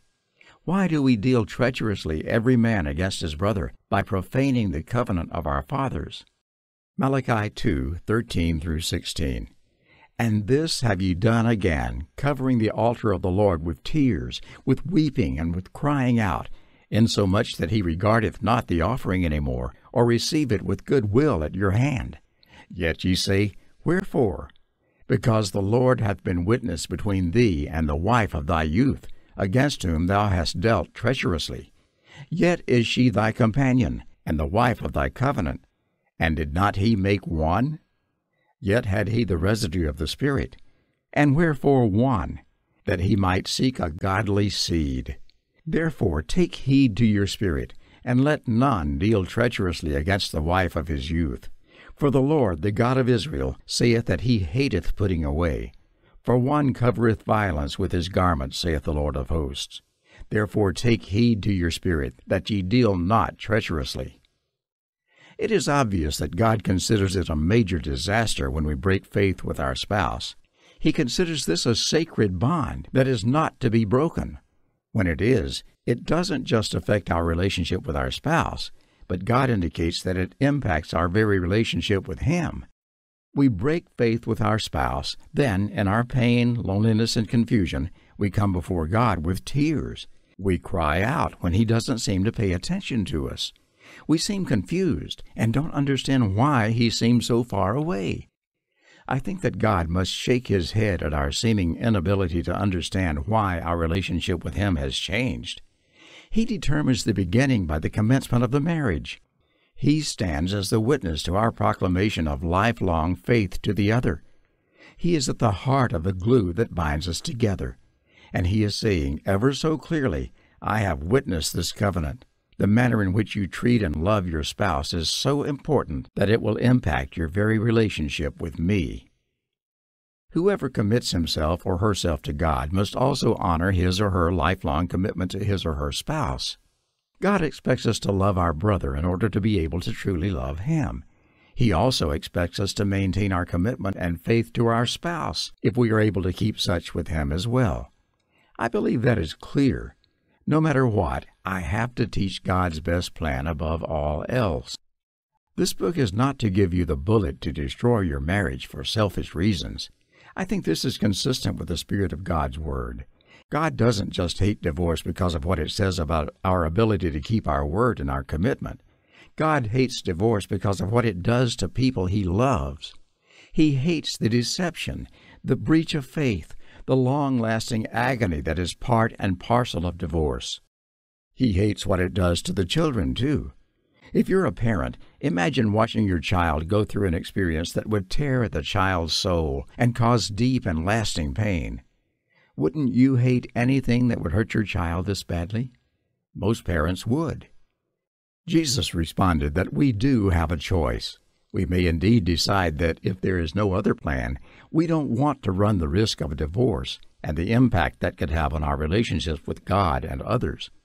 But if we decide to marry, then we do so understanding that next to our commitment to God, our marriage commitment is the most important and significant relationship in which we will enter. It will require constant work and an understanding and acceptance of certain principles. Building a strong, spiritually based marriage requires a willingness to bring every thought into captivity and conform every behavior to the standard of God's truth. Remember, God understands us, and he does not give us or ask of us more than we can handle. He only gives us a single plan for marriage because he knows that with his help, it is a doable plan. Engaging in and maintaining a Plan A marriage requires a no-turning-back mindset. The covenantal seal is meant to designate the irrevocable nature of the relationship. An irrevocable commitment to covenant-keeping and a moment-by-moment guarding of the seal are absolute prerequisites for those who wish to place and keep their marriages on a solid spiritual foundation. This is God's plan. If you haven't set the escape way on fire, it is time to do so. Chapter 8. Reflection is important. Reflection of how we see ourselves and how God sees us is very important. Let us take it a step farther. How do you view God? I know that may seem like a strange question, but it is an important one. Some view God as an all-powerful being that is constantly waiting for us to mess up. As a result, they see themselves as wavering between being saved one minute and lost the next. God seems to be looking for a way to kick them out of heaven. God's agenda is not to condemn and kick people out. If that were the case, then he didn't need to send his Son. Based upon the law that God had given humankind and humanity's blatant disregard for it, he was more than justified to kick us all out. But again, that is not his agenda. He has chosen to reach out to us with Jesus to bridge the sin gap so that we might enter a secure relationship with him for all of eternity. John 1:12 and 13. But as many as received him, to them gave he power to become the sons of God, even to them that believe on his name, which were born not of blood, nor of the will of the flesh, nor of the will of man, but of God. By God's choice, we have been made his children, and being a child is a secure relationship. We are his children and are even more secure with him than our own children are with us. 2 Corinthians 1:21 and 22. Now he which establisheth us with you in Christ, and hath anointed us, is God, who hath also sealed us, and given the earnest of the Spirit in our hearts. We are owned by God, and we bear His seal of ownership, and that seal marks His guarantee of what is to come. Notice Paul doesn't say, "You're in Christ for a while, and God really hopes that good things will come your way." No, he says we are sealed, and His Spirit is our guarantee of the future. You can't get much more solid than that. As God's child, I am more than aware of what a flawed and disgraceful mess I can be. I can't even imagine how the God of the universe could even listen to my prayers, let alone call me friend. For this reason, I find the encouraging words in Philippians meet me right where I live. Paul writes that he is confident of this. Philippians 1:6, being confident of this very thing, that he which hath begun a good work in you will perform it until the day of Jesus Christ. He didn't write that God would discard me unless I get it together and straighten up. No, Paul says that God began a good work in me and refused to stop with just beginning the work. He will not abandon me. We have talked about the power of reflection as well as the grace of God. I certainly hope that you're moved by the discussion of God's grace and His offer to you. But you're probably still wondering how these discussions made their way into a book about marriage and divorce. Hang with me, and I promise in this next section to put the pieces together. Ephesians 5:22 through 24. Wives, submit yourselves unto your own husbands, as unto the Lord. For the husband is the head of the wife, even as Christ is the head of the church, and He is the Savior of the body. Therefore, as the church is subject unto Christ, so let the wives be to their own husbands in everything. I often find that the men are happy about this verse. The passage has been abused in ways that were never intended. He wrote nearly 2,000 years ago, simply expressing truths about God's design for the family. He said that in God's design there are structural roles that function best. And in that context, he says that wives are to submit to their husbands as though they're submitting to the Lord. Similarly, the husband's relationship to the wife as Christ is to the church.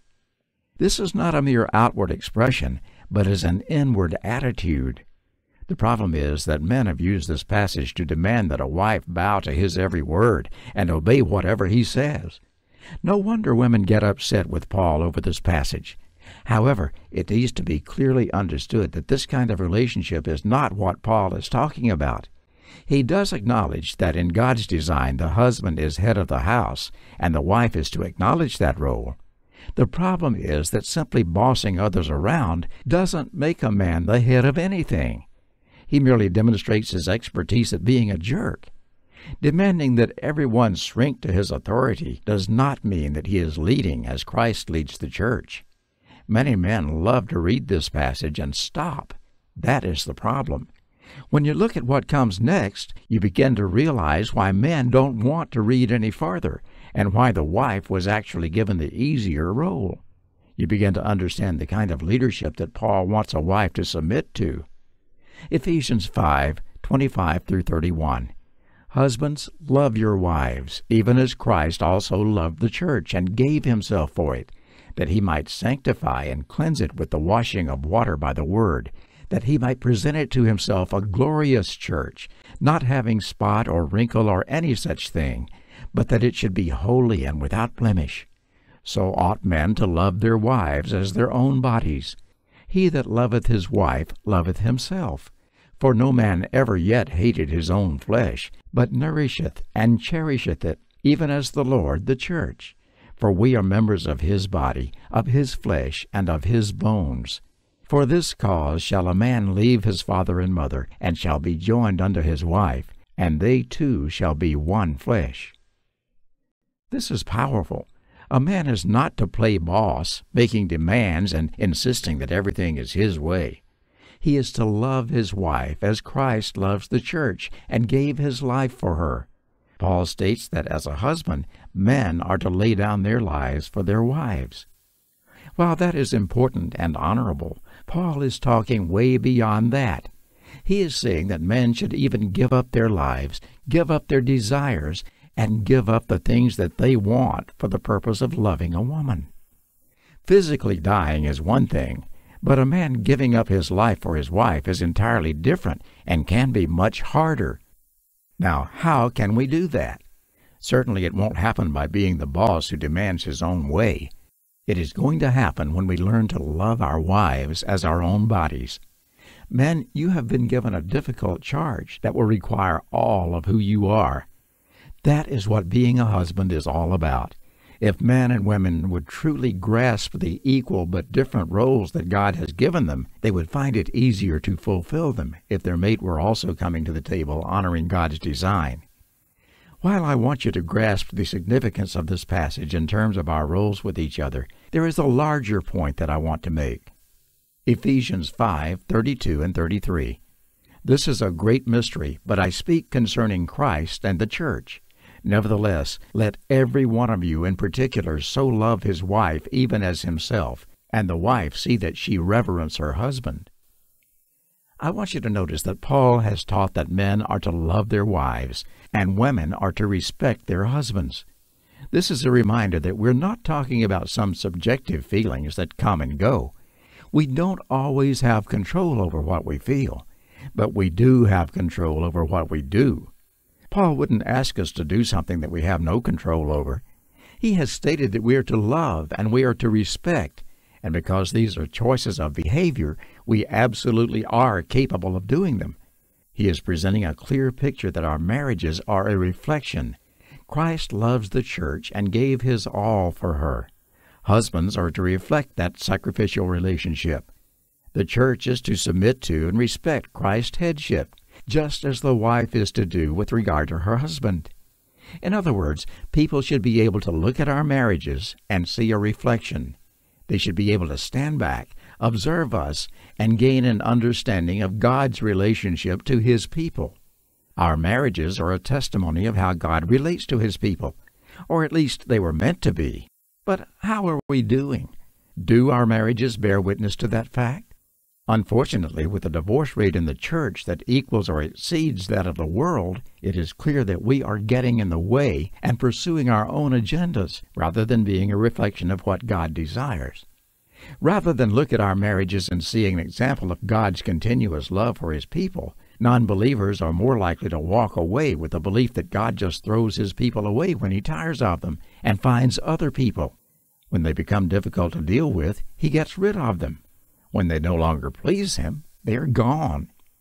As the body of Christ, we bear the image of God on the earth to others around us. Unbelievers look at the body of Christ to see who God is and what he is like.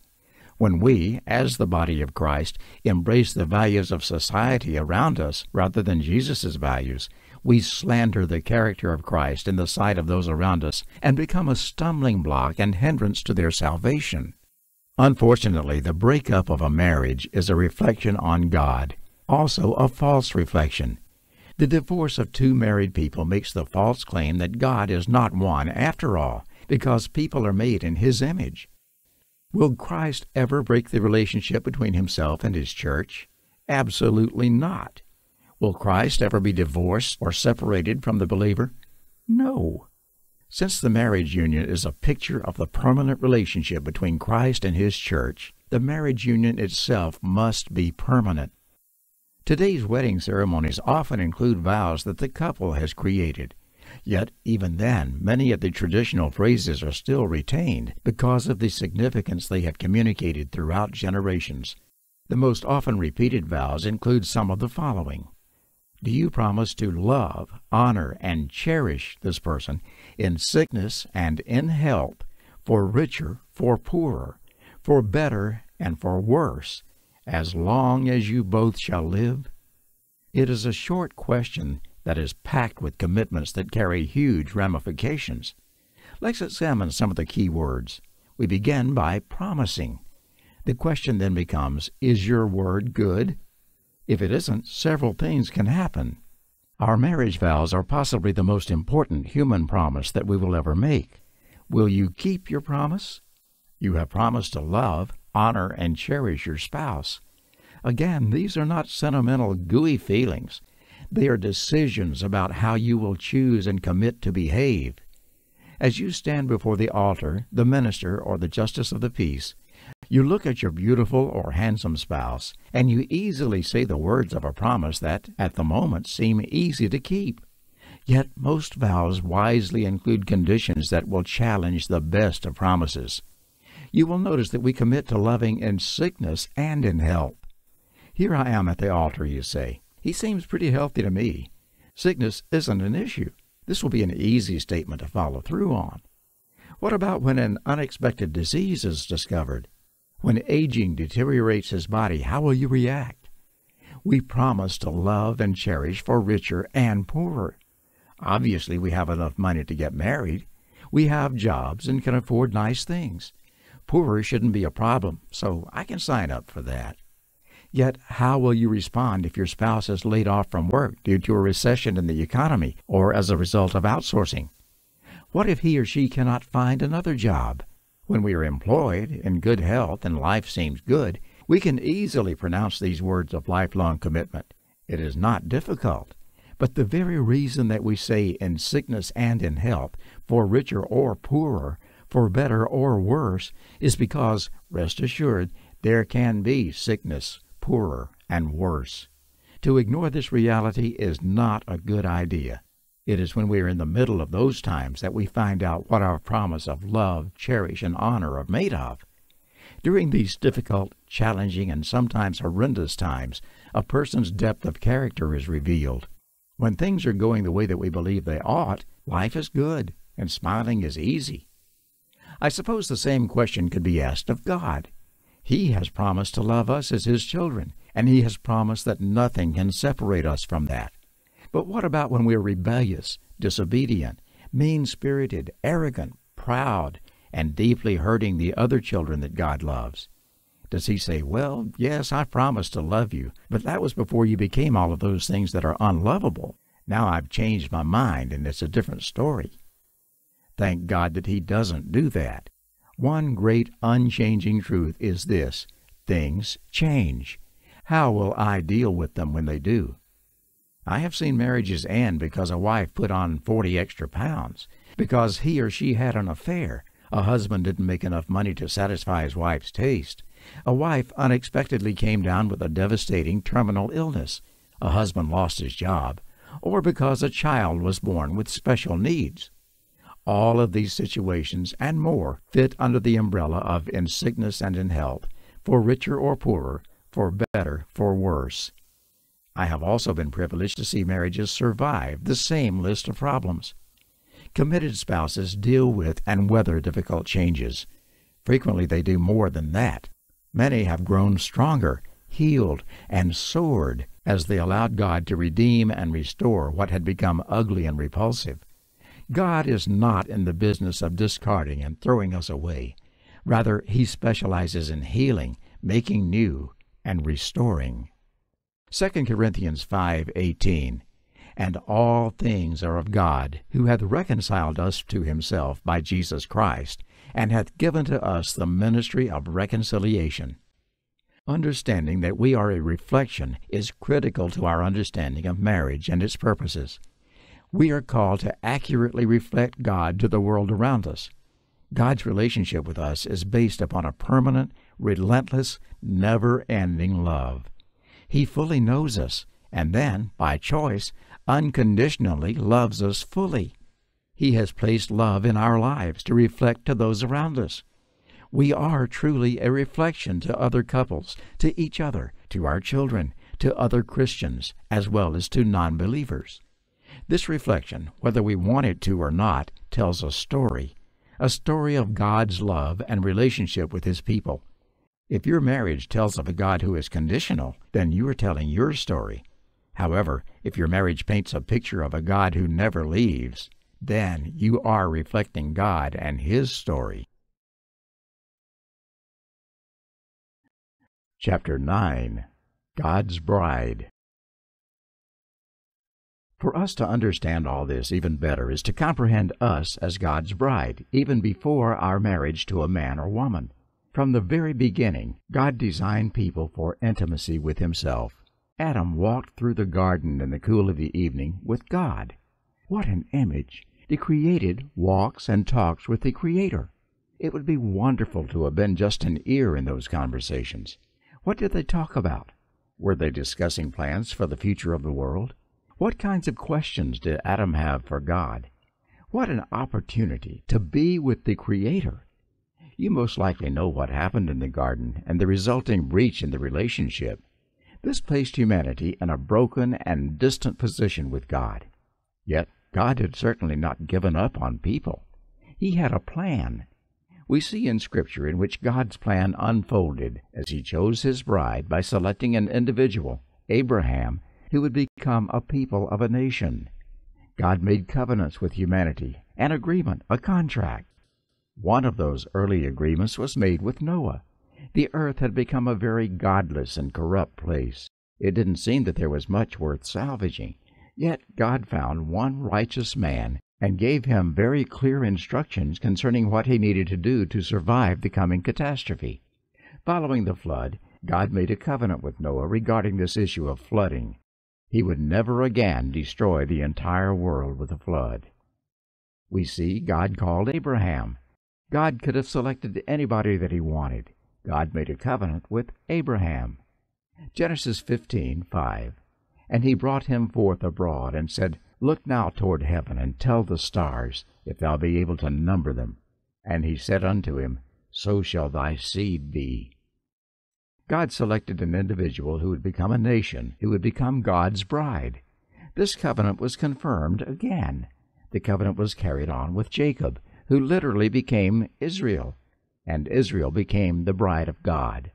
What an awesome privilege and opportunity to be selected as the favored people of the Creator. It wasn't long before Israel became complacent and self-centered and took the Creator of the universe for granted. God used Moses to lead the Israelites out of their captivity, yet by the time they got to the Red Sea, they were already complaining. They grumbled about food, then water, and by the end they were ready to forsake God for another. Israel had been unfaithful to her husband. Yet, even after severe consequences, when you think that she would have seen the error of her ways, when you think she would have learned her lesson, this was only the beginning of her problems. God loved Israel as His wife. Even when she sinned, if she repented and returned, God took her back time and time again. Yet she never seemed to quite grasp the concept of faithfulness and trust in her husband. What an amazing pattern! Israel continued to sin against and stray from her husband. God punished and yet pleaded for the nation to return. Israel repented and returned. God blessed Israel, and then they walked away again, thus repeating the pattern. It made no sense. They found no fault in God, but they forsook Him. Jeremiah 2:35. Yet thou sayest, Because I am innocent, surely His anger shall turn from me. Behold, I will plead with thee, because thou sayest, I have not sinned. This pattern has implications for our own marriages and will be addressed later in this book. But for right now, it's important to see that after a continued unrepentant lifestyle of unfaithfulness, God gave Israel her certificate of divorce. This was no arbitrary, in the heat of the moment impulse. God had dealt with Israel's pattern of unfaithfulness for years and years. He realized that she was not going to change, so He filed for divorce. Yet, even in the midst of this, He continued to plead and offer restoration. Jeremiah 3:11-14. And the Lord said unto me, The backsliding Israel hath justified herself more than treacherous Judah. Go and proclaim these words toward the north, and say, Return, thou backsliding Israel, saith the Lord, and I will not cause mine anger to fall upon you. For I am merciful, saith the Lord, and I will not keep anger forever. Only acknowledge thine iniquity, that thou hast transgressed against the Lord thy God, and hast scattered thy ways to the strangers under every green tree, and ye have not obeyed my voice, saith the Lord. Turn, O backsliding children, saith the Lord, for I am married unto you, and I will take you, one of a city and two of a family, and I will bring you to Zion. Most people have experienced the pain of an unfaithful spouse. Yet I wonder how many have experienced repeated unfaithfulness over the span of many years, as God did. Some, I am certain, but not most. It becomes quite clear that God was grieved at the loss of his beloved. Not only does he understand divorce, but he also understands all of the accompanying pain. He understands the complications, the anger, the issues, the embarrassment, the betrayal and rejection, the longings, and all of the other associated hurts. He understands it because he has experienced it. God knows the impact that divorce has on people because it has impacted him. God even knows what it's like and how difficult it is to initiate divorce because he had to initiate it. God understands divorce. I know this may be a difficult concept to get your head around. We usually don't think of God having to deal with this kind of an issue. We think that he's busy keeping the stars in place and making sure the earth tilts in the right direction. But feeling hurt and pain, understanding where I live day in and day out, we tend to think that God is out of touch with these kinds of issues. Know that he is not. So what is your situation? Has your spouse been unfaithful? God knows that pain better than anyone. Has your spouse said one thing and done another? Israel fits there. Have you pleaded and tried everything that you know how to do in order to save your marriage? So did God. Were you the one who had to begin the divorce proceedings because you had run out of options? God knows how difficult that is. Or perhaps your spouse has decided to leave the marriage for no apparent reason. You have been a faithful husband or wife. You have done your best to meet your spouse's needs, offering love and kindness at each turn. Your spouse truly has nothing against you. As a matter of fact, your spouse has had to work to manufacture some twisted justification for these actions. How awful is that? God has been in the same place. But wait a minute, what about property issues? God never had to deal with dividing who gets what and the unfairness that can accompany this. The very city that God gave to Israel with instructions for his temple, he had to watch be destroyed. This was significant. And what about child custody? The prophets, God's messengers, went to Israel pleading God's case. These sinful, guilty people lied to the prophets, as we saw in Jeremiah, claiming that they had done nothing wrong. As Jerusalem was destroyed, as the people lived in exile, as segments of the population were taken into captivity, as all of this happened, God had to watch. Israel took her unfaithfulness to a new level, and therefore could no longer be married to God. Yet, in this process, God watched innocent children live in brokenness, pain, hunger, and misery, while they were homeless and lost. This grieved God's heart. This was not what he wanted. These were not the plans that he had for his bride. He had told Israel repeatedly the limitless blessings that he would bestow upon her if she simply remained faithful. He desired to be a loving husband to her. All she had to do was let him. But regardless of the breadth and depth of his love, she still chose a different course. It made absolutely no sense. Logical or not, it was still the choice that she made. You may have thought up to now that no one understands you, that no one gets what you've gone or are going through. Believe me, God gets it. He understands all of your pain and your situation. He understands what divorce does to people, and more specifically, he understands what it has done to you. Chapter 10. Creative Reasoning. When we fall in deception that is brought by the enemy, we must use creative reasoning. Satan is the master of deception, the ultimate author of excuses, and can weave a rationalization. He is amazingly helpful in assisting us in doing the same, and oh, how good we have gotten at it. Satan knows the truth, and he knows how to lie. He is the chief crafter of taking a part of truth and shaping it into something that looks reasonable, that makes logical sense, and then stuffing it with absolute heresy. Many of us think that God wants us to be happy, so yes, you're miserable in your marriage, and yes, God really doesn't want you to live that way. I will get a divorce because God wants me to be happy. This thinking originates from the father of lies himself, Satan. Satan began this lie quite early. Adam and Eve had a pretty good setup in the garden, hanging out with God and enjoying the beauty and fruit of the garden. The Garden of Eden was the timeshare resort to end all resorts. God gave them a relatively simple and clear instruction. You can eat of any tree in the garden except the tree of knowledge of good and evil. Why couldn't they stay within these boundaries? God gave Adam and Eve every tree and fruit they could possibly want, with but one restriction. God said that the consequence would be death if they ate from that tree. So what happened? Satan came along and had a conversation with them. He asked them how things were going, what they had been up to, and how the sampling of the fruit was going. They related to him that they could eat of any tree in the garden except the tree of knowledge of good and evil.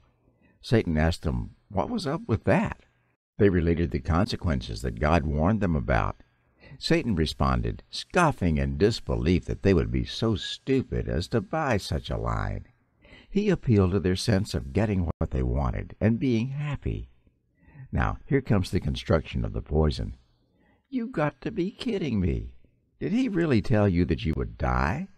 That's not going to happen. Take a bite and see. Besides, he's just trying to keep you from being happy.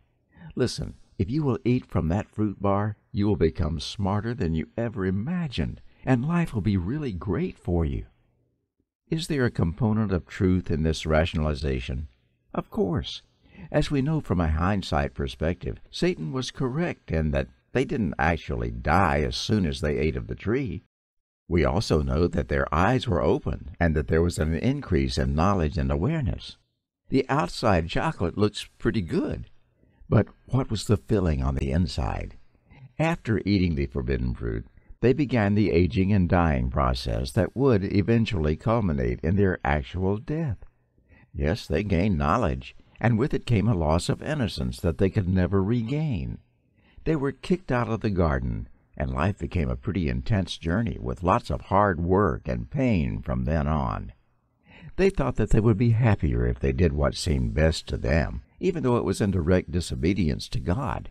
However, they quickly realized that obedience to God's instructions would have left them in a far better place than they found themselves after the original sin. In other words, had they obeyed, they would have been happier. Scripture is very clear that God's priority for us is holiness, not happiness.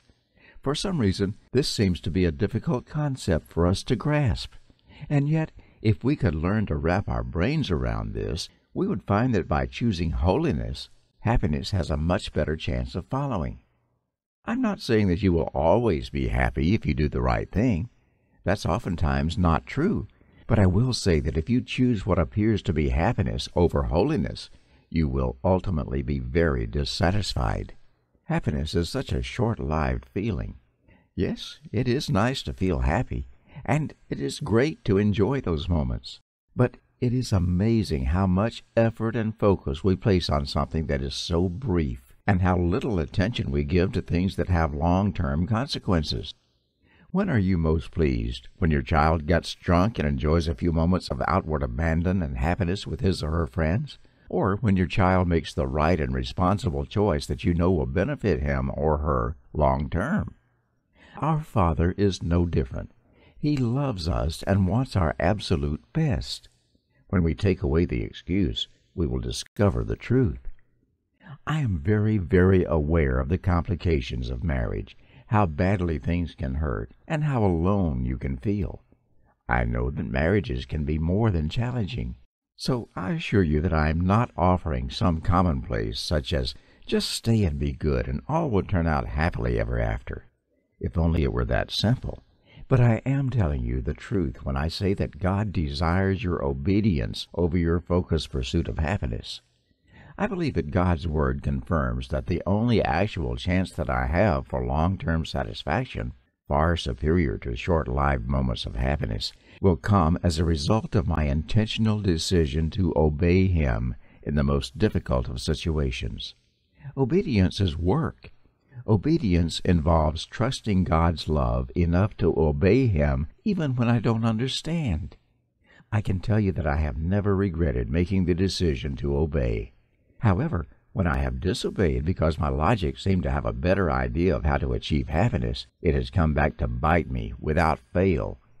God desires a relationship with us based upon love and trust. He doesn't need us to do great deeds of service nearly as much as He needs us to live an authentically obedient relationship. 1 Samuel 15:22.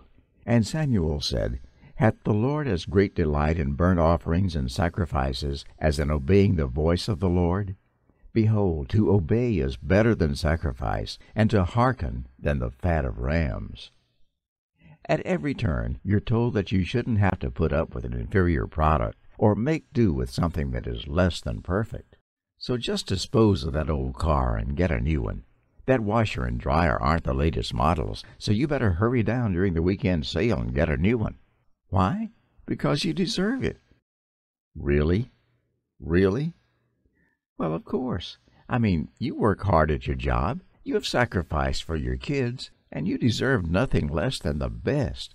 And if you carry this logic through, one might conclude that since I should have the very best, and not have to make do with the old vacuum cleaner or microwave, why should I have to make do with this old, difficult, flaw-ridden marriage?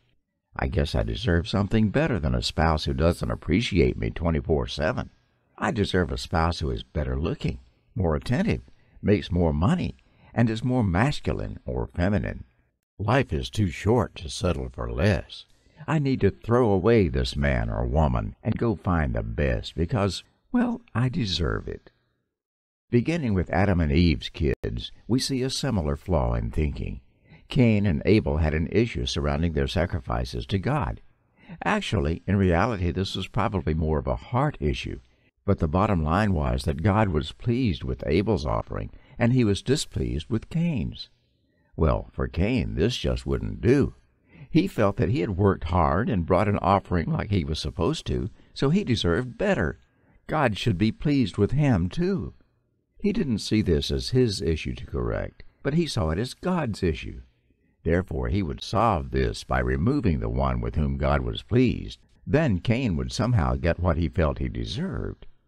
As we know from the incident, killing his brother did not even begin to get Cain what he wanted. As a matter of fact, this logic basically ended his role in the story, relegating him to a place of irrelevance. In Exodus 20, we find that the children of Israel had come to a very significant place in their covenantal journey with God. He was about to give them His laws to live by, which would deepen their special relationship.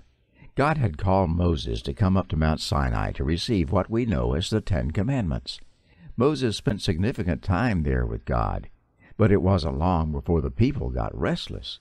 They were convinced that Moses had died, that God had forsaken them, and that they needed some other kind of spiritual connection. Wanting to please the people as well as to feel more spiritual, Moses' brother Aaron instructed the people to bring their gold and jewelry to him, which he then melted down to fashion a golden calf for the people to worship. Now, once again, they felt spiritual.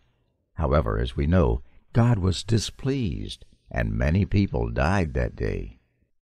The Israelites tried to use this very logic. You may recall that the leaders sent 12 spies to check out the land of Canaan. When the spies returned, their reports were mixed. 10 of the spies relayed that the land was full of giants that they could never defeat. They explained that the situation was bleak. They might as well give up this idea of the promised land and settle for a trailer park in the swamps. However, the other 2 spies reported that the land was indeed all that God had promised. It was ready for the taking. All they needed to do was trust God, and it would be theirs. Well, the people listened to the fears of the 10 spies and started looking for double-wides. Their lack of faith displeased God.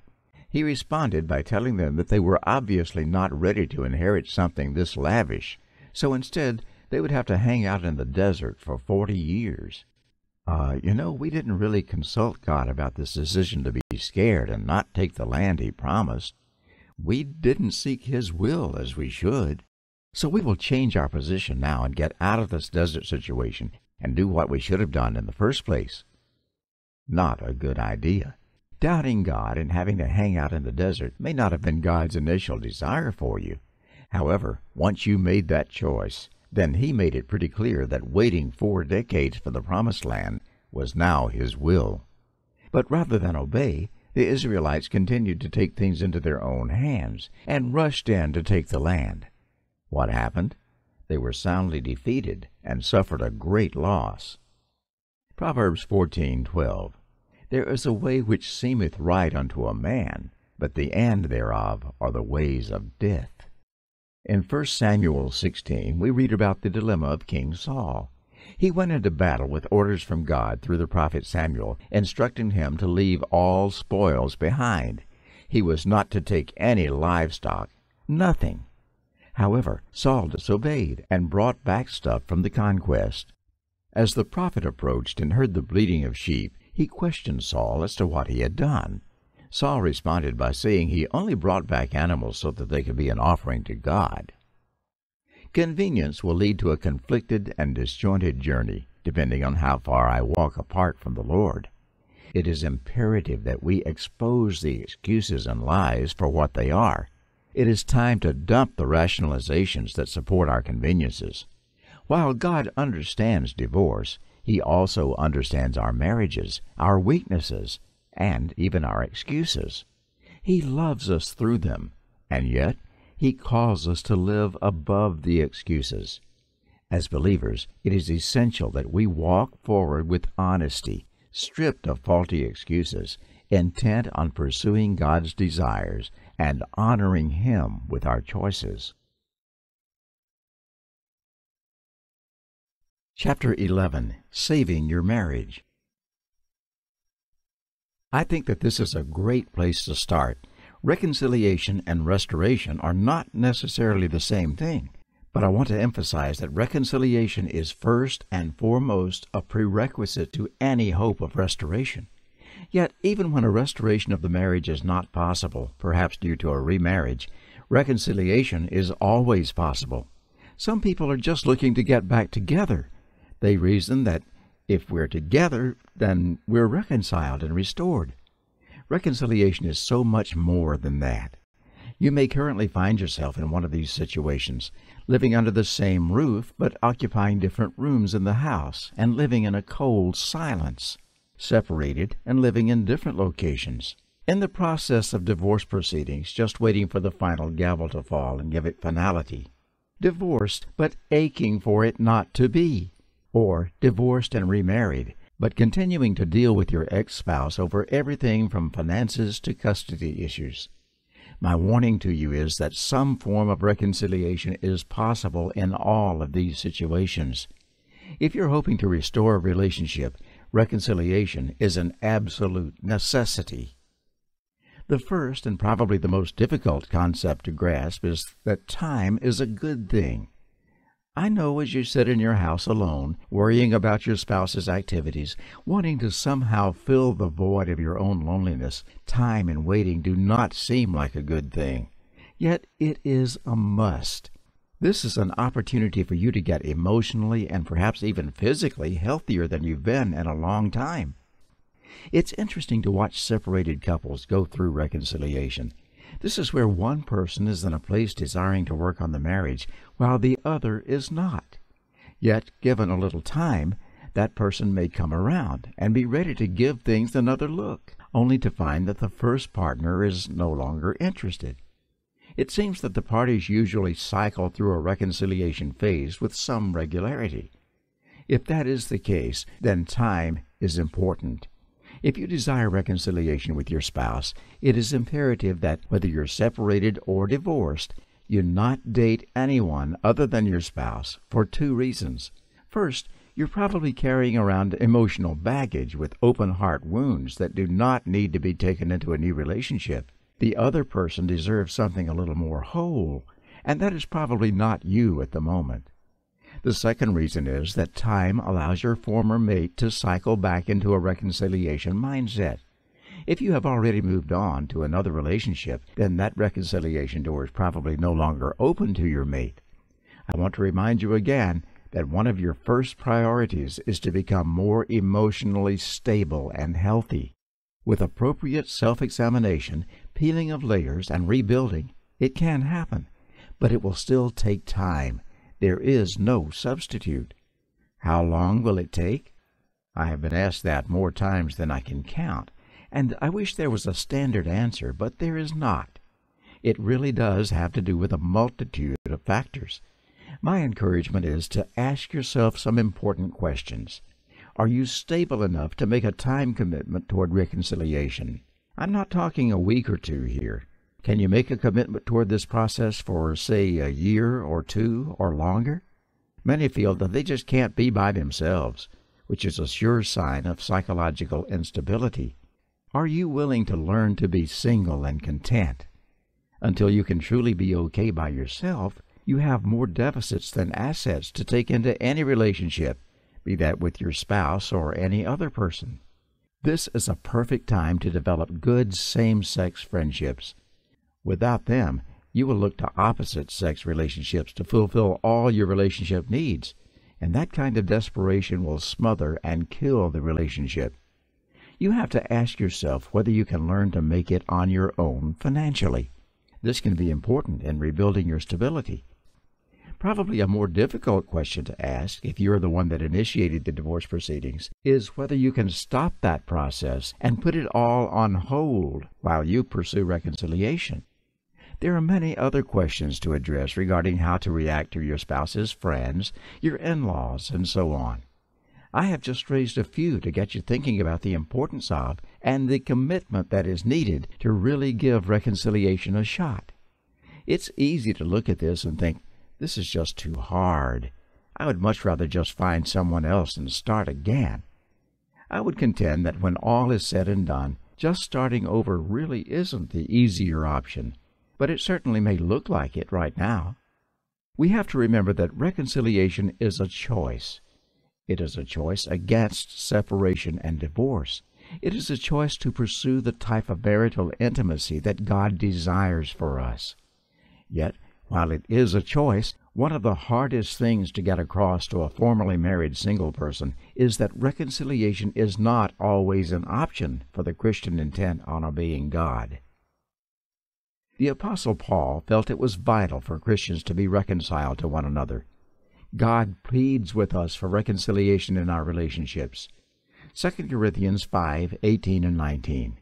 And all things are of God, who hath reconciled us to himself by Jesus Christ, and hath given to us the ministry of reconciliation, to wit, that God was in Christ, reconciling the world unto himself, not imputing their trespasses unto them, and hath committed unto us the word of reconciliation. The gospel of Jesus is that reconciliation is possible. God has worked for that throughout our history. He has given himself to us time and time again in the face of mockery, betrayal, and rejection. He continues to pursue us and to pursue reconciliation with us. He models it for us and asks the same of us in our relationships. God did not create marriage for divorce, but for reconciled, intimate, selfless, beautiful relationships. If you are ready to commit yourself to a process of reconciliation, be aware that you're liable to face some of the same things that God faces with us. Even in his perfect plan of redemption and renewal, he was outright rejected, discarded, laughed at, minimized, and treated as unwanted and unneeded. Know that as you pursue reconciliation with your spouse, in all likelihood, you will be responded to in some of these same unkind and discounting ways. But remember, this is not a one-shot attempt. It's a commitment to a process that takes time. The sufficiency of God's grace will see you through this. Reconciliation is possible. It is not easy, nor is it automatic. Just because you may desire it doesn't mean that it will come about. You will have to be intentional, very intentional. It is easy to say that you want reconciliation, but I would ask, do you really? Are you willing to sacrifice of yourself, get past your pride, and really do what is necessary to achieve it? If you are currently separated, going through a divorce, contemplating a divorce, or even divorced but hoping to restore the marriage, then I want to suggest some steps that you can take in this endeavor toward reconciliation. You need to make a commitment to a substantial time frame during which your focus will be on reconciliation with your mate. This is not a time to date or consider other relationships. For those of you who are not divorced, remember that if you're not free to marry, then you're not free to date either. If your time commitment is for a year or 2 years or whatever other length of time you may decide, you're saying that during this period, you're going to view your focus, your energy, and your efforts through this filter of reconciliation. Are your thoughts, words, and actions in line with your goal to be reconciled? I would even suggest that you begin to journal. Write down what it is you're committing yourself to. Make regular entries about what and how you are doing in your efforts. Keep track of your progress, including mistakes and successes. We live in a society that prides itself on the fact we are tolerant. We are tolerant of other religions, various nationalities, differing lifestyles, and varying sets of moral standards. Ethics have become relative in a postmodern society. Each person decides for him or herself what is right. This same philosophy has infected the marriage relationship. Millions of people who label themselves as Christians have gone through the tragedy of divorce. It seems that being a Christian has been very little help in sparing them from the pain that a non-Christian would experience. Why is this? Oftentimes it comes down to an inability to accept God's authority. God has given clear instructions regarding marriage, divorce, and reconciliation. We wouldn't expect non-believers to follow these instructions, yet we would hope that followers of Jesus would submit to His desires for our lives. We would expect God's children to heed His instructions. In order for this to take place, Christians need to remove the word divorce from their vocabulary, literally. The use of this word should be stricken from ever being used in a marriage relationship. If you never entertain the idea, if you never discuss that particular possibility, if that option is never available, if you just do not use that word, then of course the potential for that developing is not nearly as great. We should instead replace this word in our vocabulary with the word reconciliation. In a perfect world, all would be fair. It seems only fair that if I begin to make changes that I need to make, my spouse ought to make changes that she needs to make as well. And she would in a perfect world. However, as you may have noticed in your years of experience, we live in anything but a perfect world. Therefore, the reality is that change begins with one person, and in this case, that one person is going to be you. I counsel individuals who want to understand, clarify, and gain insight first. While these can sometimes be helpful, it is important to understand that insight leads to insight, not change. Change leads to change. In other words, I have to make a decision to change and then begin to do it, even if I don't fully grasp all the understanding as to why. You take the lead in doing what you need to do. You don't do it because your spouse is changing too. You do it because it is the best and right thing to do. Ephesians 4:9-32. Now that He ascended, what is it but that He also descended first into the lower parts of the earth? He that descended is the same also that ascended up far above all heavens, that He might fill all things. And He gave some apostles, and some prophets, and some evangelists, and some pastors and teachers, for the perfecting of the saints, for the work of the ministry, for the edifying of the body of Christ, till we all come in the unity of the faith and of the knowledge of the Son of God, unto a perfect man, unto the measure of the stature of the fullness of Christ, that we henceforth be no more children tossed to and fro, and carried about with every wind of doctrine, by the sleight of men, and cunning craftiness, whereby they lie in wait to deceive, but speaking the truth in love, may grow up into Him in all things, which is the head, even Christ, from whom the whole body fitly joined together and compacted by that which every joint supplieth, according to the effectual working in the measure of every part, making increase of the body unto the edifying of itself in love.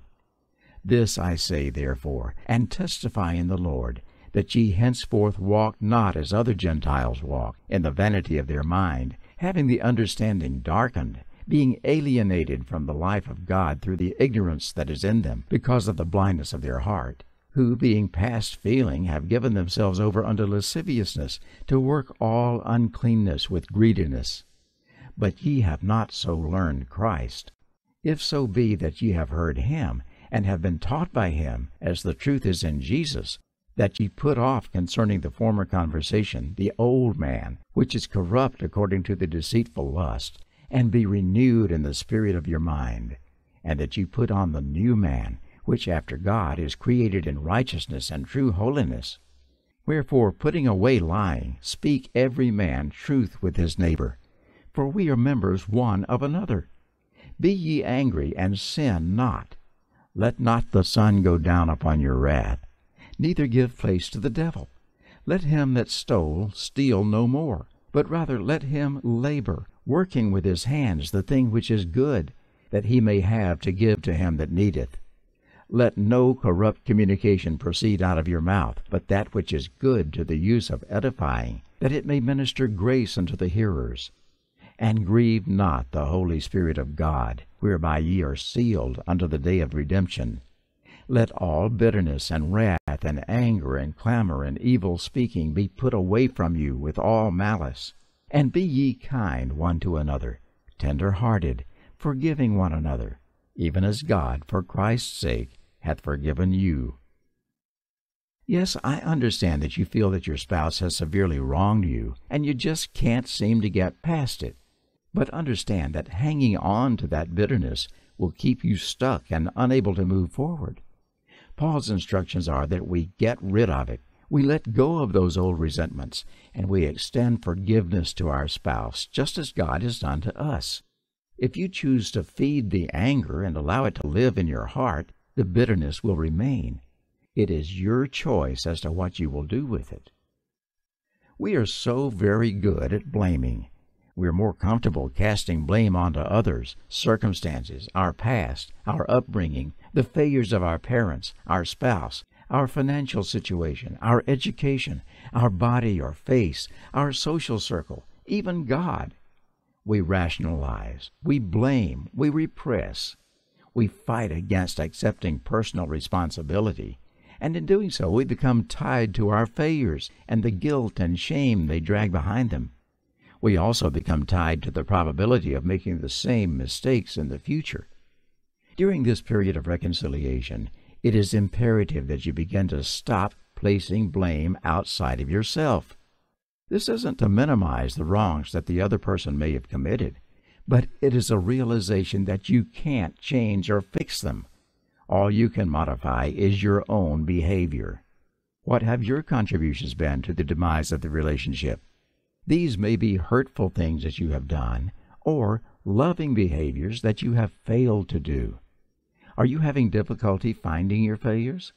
Let me ask you this.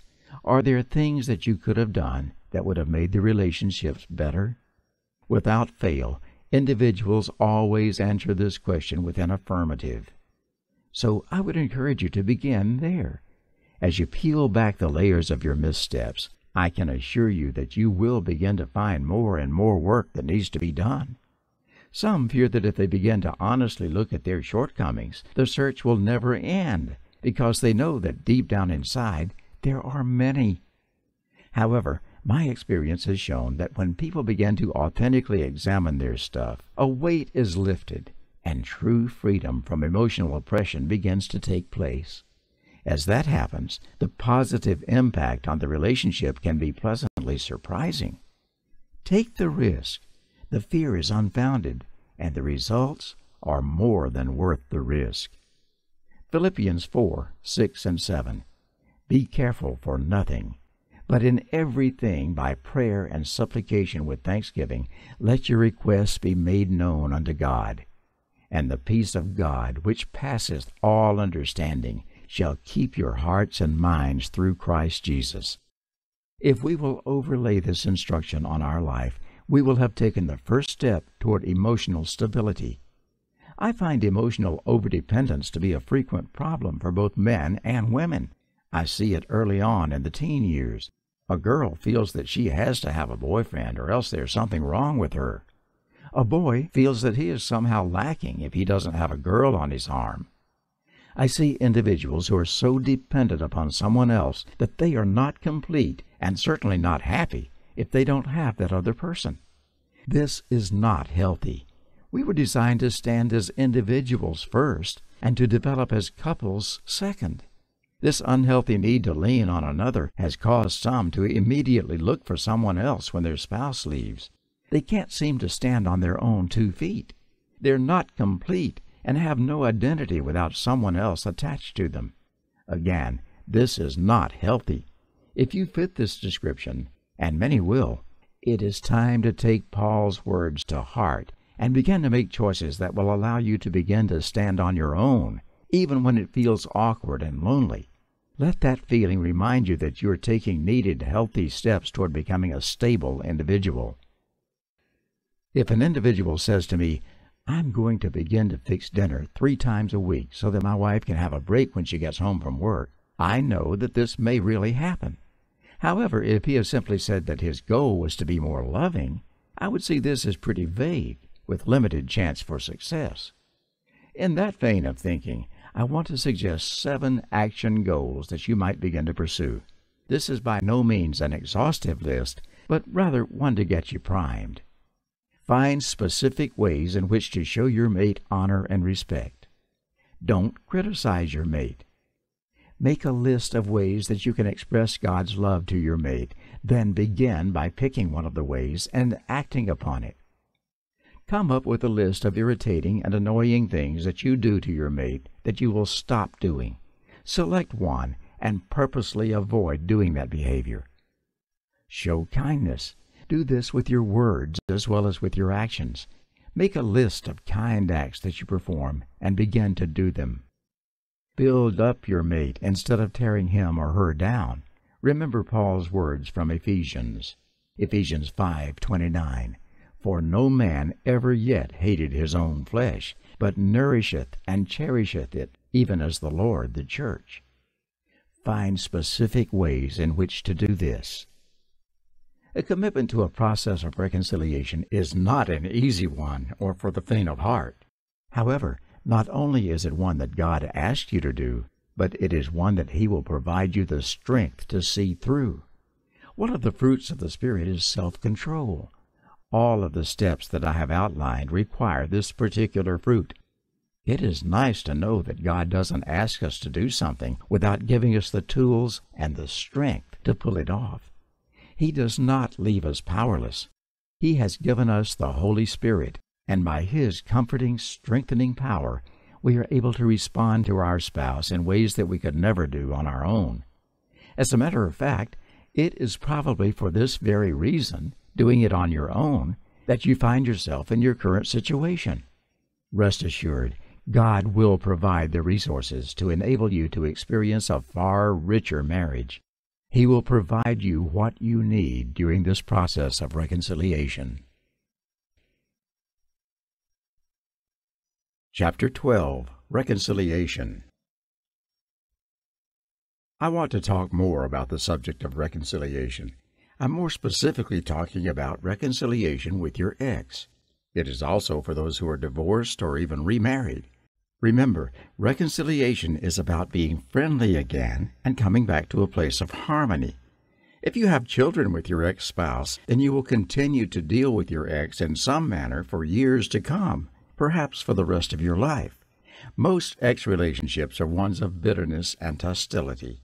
How life-draining that can be. Wouldn't it be much better if it weren't that way? I want to encourage you in a couple of important directions that I think can be helpful when it comes to reconciling with your ex-spouse. Resolve to parent in a manner that is honoring God, your children, your ex-spouse, and yourself. Children are not pawns, trophies, or weapons to be used against your former spouse. Children are a gift and a responsibility from God. Together, you and your ex-spouse must find a way to honestly put your children's needs above your personal hurt. Assume for a minute that your ex-spouse loves your children just as much as you do. Surely, if that is true, The two of you can begin to find a way to parent in a manner that honors all involved. Learn that peace is better than conflict. God calls us to live at peace with each other. I can't begin to tell you how many people I see who experience physical and emotional dysfunction because they have chosen a lifestyle of conflict and hatred over one of peace. Review the previous 8 steps and see how they might apply to you in order for you to experience reconciliation with your ex-spouse. The effort will be worth it. I believe God is a restorer. Restoration carries with it the concept of bringing something back to its previous condition or its former status. Couples frequently talk about restoration with the idea that they want things returned to the way they were. However, when we more closely examine the way things were, we often find that they were a mess that had the potential to lead to a gap in the relationship, which they did. The truth of the matter is, couples rarely want things the way that they were. What they actually want is what they dreamed they would have when they got married. They have probably never had that, but would love to have it. I wish I could give you a formula to follow so that all could be restored. However, it is an ongoing process, not a formula. Yes, trust can be rebuilt, but it must start with a foundation of integrity. It is possible that you will be able to trust your spouse again and be trusted by your spouse, but a pattern of integrity and trustworthiness must come first. If you have not been a person of integrity, then you have a challenge ahead of you. It is not easy, but I promise you that change, lasting change, is possible. Trust is essential to restoration. Many people keep searching for the right person to make them happy. They keep trading one partner in for another in their quest to be happy. Their mistake lies in the fact that happiness is a one-person show. You can't rely on someone else to make you happy. You must first learn to be satisfied with your own life, and then seek to develop a significant relationship by offering your God-given strengths to that relationship. If a marriage is to be restored to what it was, or to what you both dreamed it would be, it will involve intimacy. Without physical intimacy, it is difficult for spouses to connect emotionally or spiritually. Emotional intimacy develops as intentional and consistent acts of love are built upon a foundation of trust. Spiritual closeness is probably one of the most ignored areas in marriages. It will never happen by itself, but it will be the result of two people intentionally working to develop this area. Structured times of study, authentic sharing of lives, openly bringing your prayer life together before the Lord, and honest communication are all components of spiritual closeness. Dream out loud, talk, pray, play, honor each other, have fun, and then do it all again. These are important pieces to a restored relationship that achieve what was, and more importantly, what can be. This is a commonly asked question when one person wants to work on the marriage while the other person doesn't. Certainly, it is much easier when both people come to the table ready to give their all and do what it takes to bring their marriage back to a place of honor. When two people do that, their marriage will most likely be salvaged, restored, and brought to heights unseen before. But what if your spouse has taken his toys and gone home? What if he or she refuses to come to the table and work toward restoration? What do you do? There can be many reasons that this situation exists. It could be that he or she is in the middle of an affair and has no desire to give it up. Most affairs end within 6 months. If you can wait at the table of reconciliation, there may be an opportunity to get past this. Another possibility is that your spouse doubts the sincerity of your desire and efforts to change. Perhaps he has heard your intentions before, but has not seen any long-term follow-through. For whatever reason, you find yourself at the table alone, and your spouse won't participate. What do you do? I encourage you to pursue righteousness. God desires that you be in relationship with Him, that you obey His instructions, and that you live to His standard. This can be a challenge, especially when your spouse may be doing the exact opposite. You have to remind yourself that you do not answer to God for your spouse. You answer for you. Do what is right, even when he or she doesn't. If you will do that, God will be there for tomorrow and the next day and the next. As you sit at the reconciliation table alone, you will be very tempted to just give up. It would emotionally be much easier, but it will not lead to reconciliation. I promise you that I know what it is like to sit at the table ready to work with no one sitting across from you. But I also promise you that if you will look to your side, you will find the Holy Spirit sitting there with you. You're not alone. Don't give up. God has called us to journey with Him and grow each day in our walk. He calls us to do the same in our marriage. If you don't like the way things are in your marriage, ask for what you want, give the other person what they need, and work to improve it. Don't just accept mediocrity. Romans 8:28, and we know that all things work together for good to them that love God, to them who are called according to His purpose. Notice that this scripture doesn't just say that God will make good things happen for you. He says that to those who love Him and have been called according to His purpose.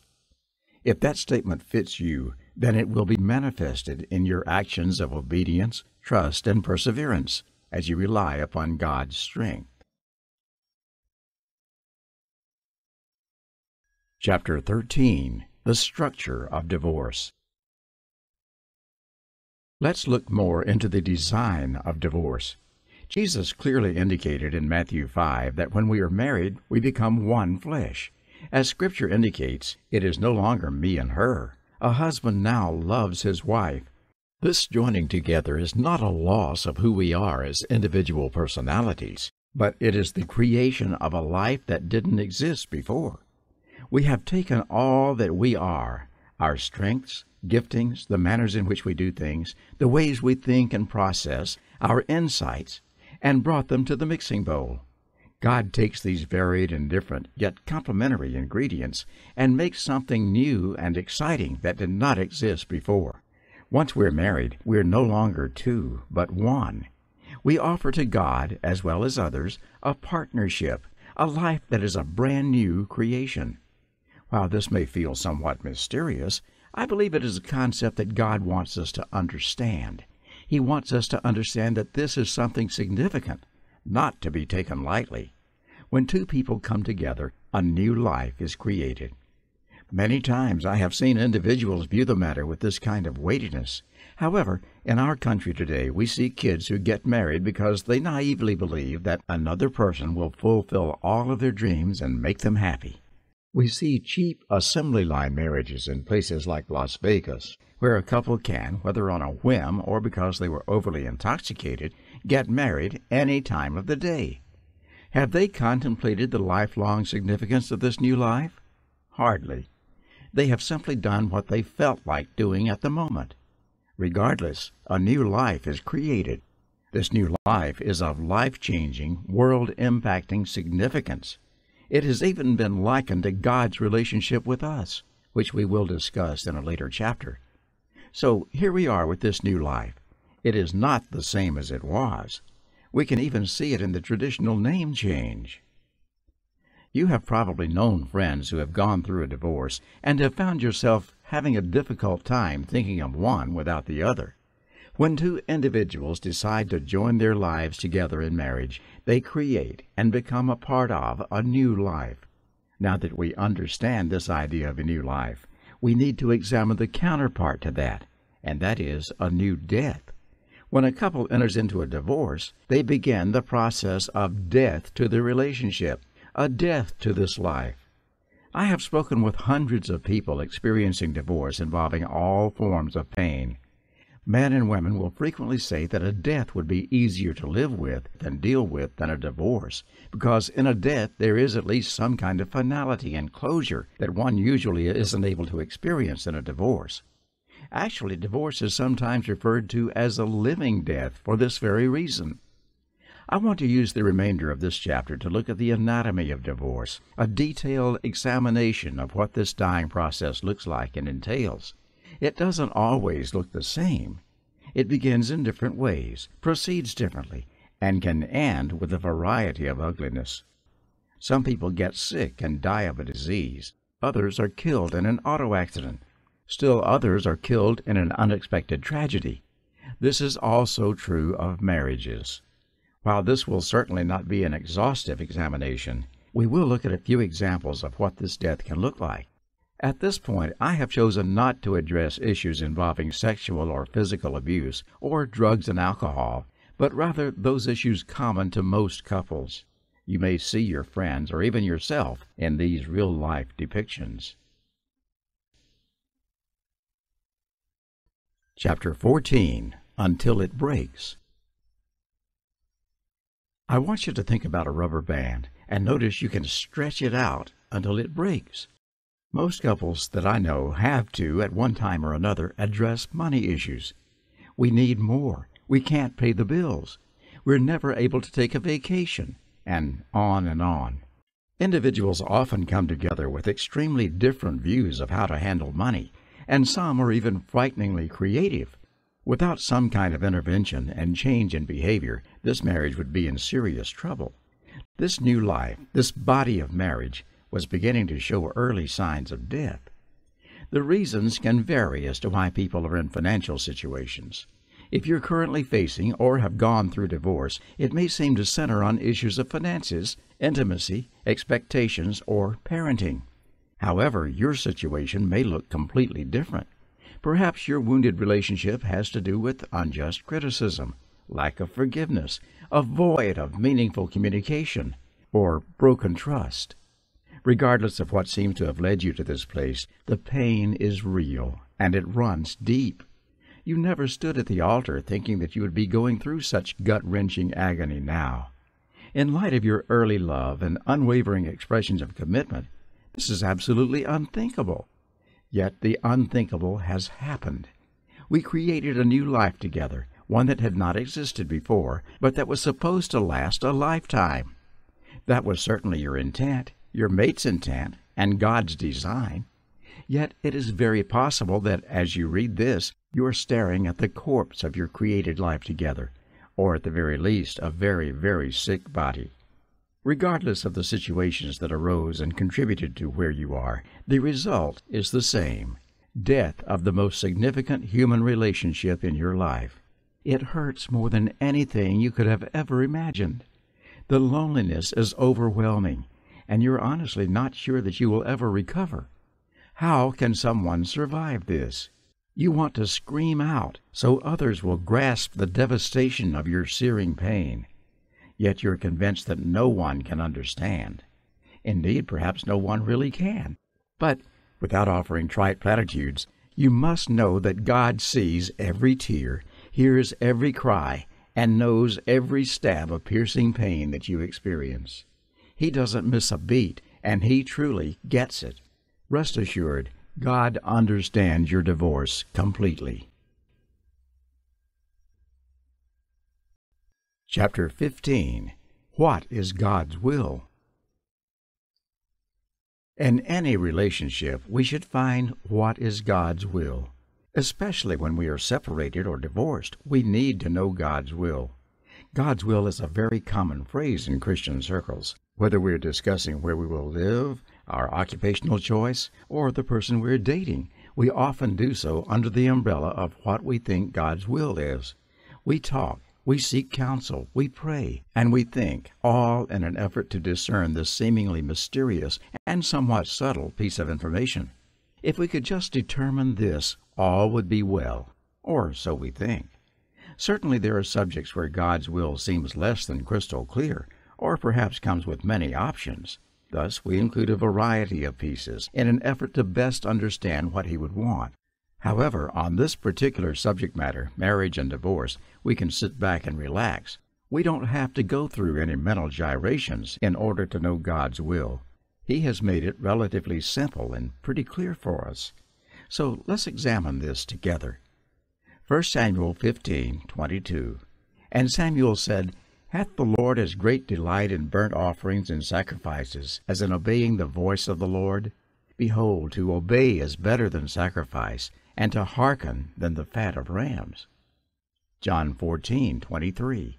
Jesus answered and said unto him, If a man love me, he will keep my words, and my Father will love him, and we will come unto him, and make our abode with him.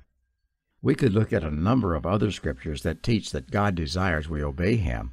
Certainly we try to rationalize how our disobedience will make sense in our particular situation, because it is for a good cause, and somehow the ends will justify the means. But I don't think that we will find that God necessarily takes this same view. Remember when Ananias and Sapphira decided to donate a sizable gift to the early church? They sold a piece of property and apparently wanted to donate some of the proceeds and keep some of them as well. While they were certainly free to do this, what they weren't free to do was to lie to the church about it. Rather than just say, "Hey, we sold some land and want to donate part of the money," they chose to say they were donating all of the profit to the church. What happened when they came into the church and attempted to pull off this scheme? God took their lives. Acts 5, 1-11. But a certain man named Ananias, with Sapphira his wife, sold a possession, and kept back part of the price, his wife also being privy to it, and brought a certain part and laid it at the apostles' feet. But Peter said, Ananias, why hath Satan filled thine heart to lie to the Holy Ghost, and to keep back part of the price of the land? Whiles it remained, was it not thine own? And after it was sold, was it not in thine own power?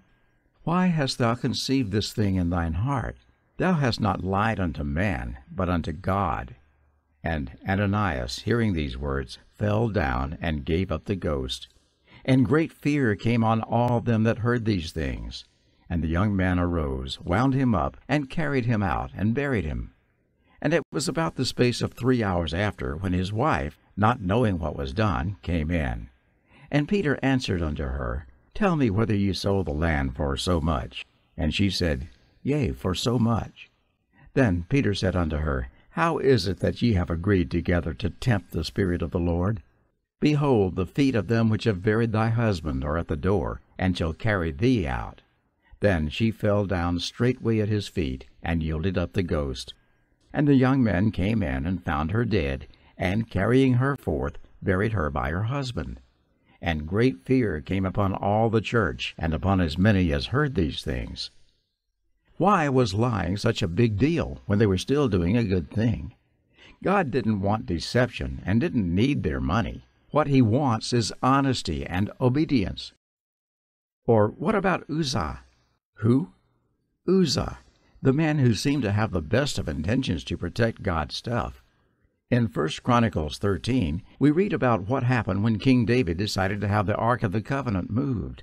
The Israelites were assembled, and the priests had their assigned duties about how the ark was to be transported. By God's decree, only certain people were allowed to touch the ark. They moved the ark of God from Abinadab's house on a new cart, with Uzzah and Ahio guiding it. David and all the Israelites were celebrating with all their might before God, with songs and with harps, lyres, tambourines, cymbals, and trumpets. When they came to the threshing floor of Kidon, Uzzah reached out his hand to steady the ark because the oxen stumbled. The Lord's anger burned against Uzzah, and He struck him down because he had put his hand on the ark. So he died before God. 1 Chronicles 13, 7-10. And they carried the ark of God in a new cart out of the house of Abinadab, and Uzzah and Ahio drave the cart.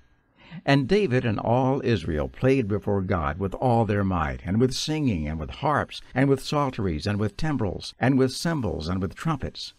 And when they came upon the threshing floor of Kidon, Uzzah put forth his hand to hold the ark, for the oxen stumbled. And the anger of the Lord was kindled against Uzzah, and He smote him because he put his hand to the ark, and there he died before God. It is easy for us to look at this passage and find ourselves feeling a bit angry. If you read on in the story, you would find that King David even became angry. Again, we rationalize that Uzzah was doing a good thing. Didn't God recognize that? What was He thinking? But you have to remember the overriding principle. It is not that God doesn't appreciate a person's sacrificial efforts in life, but above and beyond that, He desires obedience more than sacrifice. His desire was that Uzzah obey what he knew to be right, not to take it upon himself to redecide whether or not God really meant what He said. Do you think that God, the Creator of all that is, was capable of taking care of the unstable cart? Sure He was. But we often act as though God is incapable and ineffective, and that if we don't step in and act, even if it is different from what God has said, then somehow God's kingdom will crumble. Is our God that small, or is it just that our egos and sense of self are that overinflated? Matthew 5:48 states that we are to be perfect. Perhaps a better translation might be complete or mature, just as God is. Our desire should be to be mature and complete in our obedience to God. Our desire should be to be more and more like God. I am convinced the most effective remedy is the spiritual renewal on the part of one or the other, or both.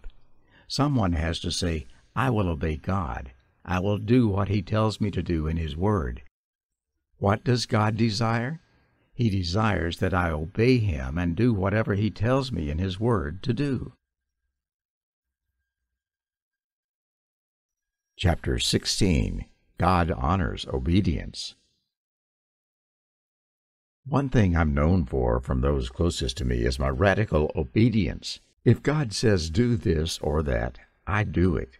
I want to briefly look at 3 individuals and how they chose to obey God even in the face of seemingly impossible circumstances. They could have easily said, wait a minute, my very life is on the line here, and God's plan appears to have flaws and weaknesses. I'd better do this my way instead. But they didn't. Let's see what happened. Joseph, the favored son of Jacob, had more than his share of challenging times. You may remember the story of how his father Jacob gave Joseph a beautiful coat of many colors, or one that was richly ornamented. His brothers were quite jealous, contemplated killing him, and ultimately sold him into slavery in Egypt. Once in Egypt, a man named Potiphar, the captain of the guard, purchased him. Potiphar realized that Joseph was different, that the Lord was with him, and that he could be trusted. As a result, Joseph was placed in charge of Potiphar's entire household, which in turn led to success and blessings for Potiphar. All was going well until Potiphar left town and his wife began to proposition Joseph. Being the man of principle and integrity that Joseph was, he consistently refused her seductive invitations and eventually was forced to flee the premises. Good for Joseph. He didn't falter but was obedient, and God blessed him. One would hope so, but that is not exactly what happened, at least not immediately. Potiphar's wife lied about what happened, and Joseph was thrown into the king's prison. Joseph never wavered. He didn't obey because of what it would get him or because it would make him happy. He obeyed because it was the right thing to do and because it would please God.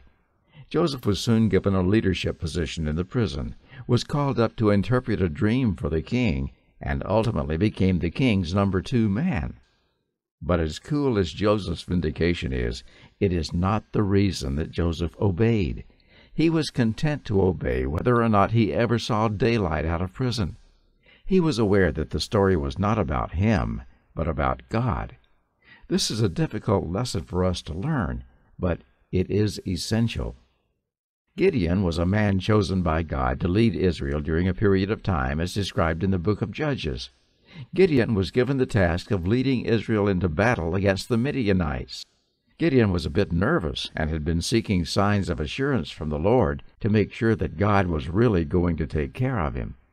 Gideon was feeling pretty good because he had gathered the army of Israel together, and it consisted of over 30,000 men. This gave Gideon confidence that they might experience some success. Judges 7:2-3. And the Lord said unto Gideon, The people that are with thee are too many for me to give the Midianites into their hands, lest Israel vaunt themselves against me, saying, Mine own hand hath saved me. Therefore go to, proclaim in the ears of the people, saying, Whosoever is fearful and afraid, let him return and depart early from Mount Gilead. And there returned of the people 22,000, and there remained 10,000. Gideon was in a state of shock while he worked on a new game plan of how he would pull off this battle with only 10,000 men. But just as he began to strategize with his war advisers, Judges 7:4, And the Lord said unto Gideon, The people are yet too many.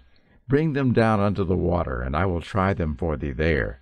And it shall be that of whom I say unto thee, This shall go with thee, the same shall go with thee. And of whomsoever I shall say unto thee, This shall not go with thee, the same shall not go. The Lord told Gideon that he would sift through them for Gideon. I can imagine that Gideon was thinking, sift through them? Are you kidding me? I need all of them that I can keep. Yet Gideon did as the Lord commanded, went through the process down by the water, and left with a mere 300 men. He only had 300 men to attack an entire army. This was not looking good. But God had a plan. All that Gideon had to do was obey and follow it, whether he understood it or not, whether it made sense or not, whether it seemed foolish or reasonable. Gideon just needed to be obedient. If he would be willing to do that, the outcome might be surprising. While you can read the incredible account in Judges 7, just be assured that Gideon did obey. He allowed God to come up with the plan for the group of 300, and the result was an amazing rout of the Midianites. Daniel was part of a group of royalty and nobility that King Nebuchadnezzar brought in for training after he took over Jerusalem.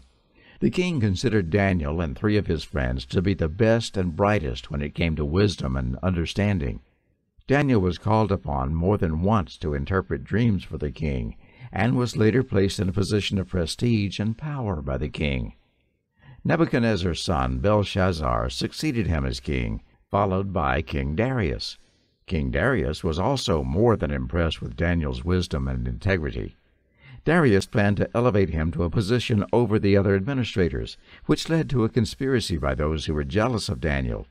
This wicked group of men appealed to the king's vanity and persuaded him to issue an edict that for 30 days all of the people were only allowed to pray to the king.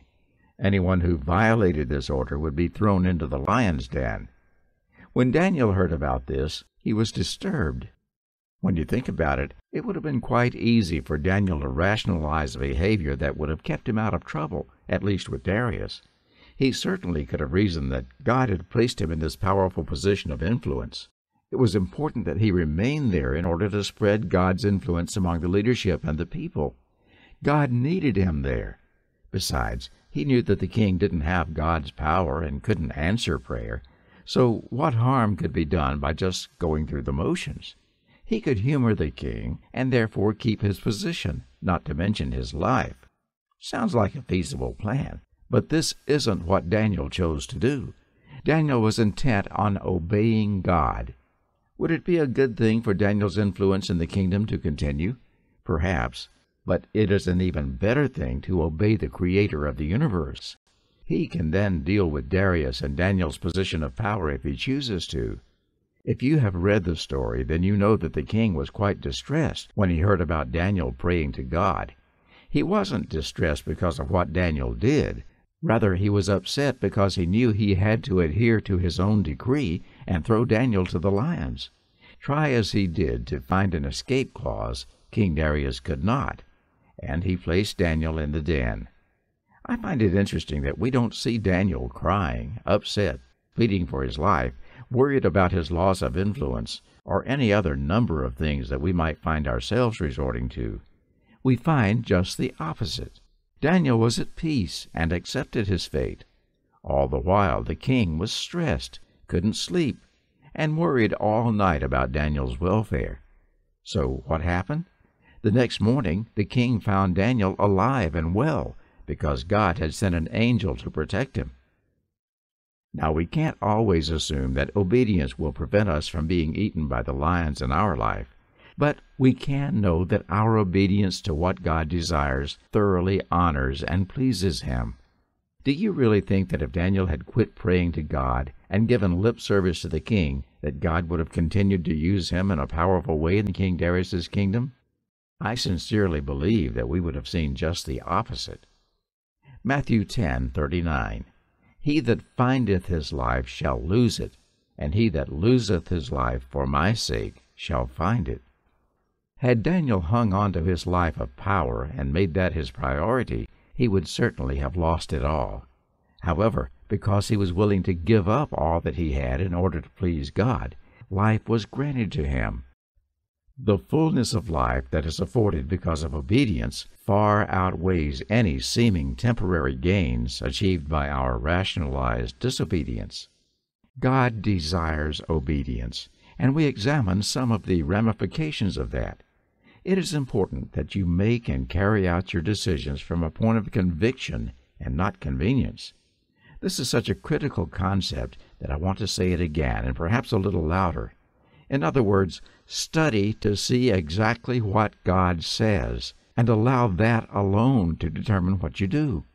Too many times I see individuals enter the discussion with preconceived ideas and desires. They know what they want to do before the discussion even begins, so they work diligently to create an intellectual scaffolding to support their preconceived desires. This is what I call a decision that comes from convenience. People do mental and intellectual gymnastics to create an argument, to build a defense for what they want, regardless of the facts. This is being intellectually dishonest with yourself and with God. Set your course of action based upon conviction that comes from understanding God's Word. God's plan is clear, but it makes people uncomfortable. Why? God's plan is what God wants. When things are difficult or hard, God's plan is not what we want. In our limited and twisted wisdom, we want things that are easy, things that make us happy, things that please us, and so on. It is sad to say, but true. We are frequently more interested in what will please us than we are with what will please God. Why do our behaviors indicate that we don't truly believe that God knows what He's doing?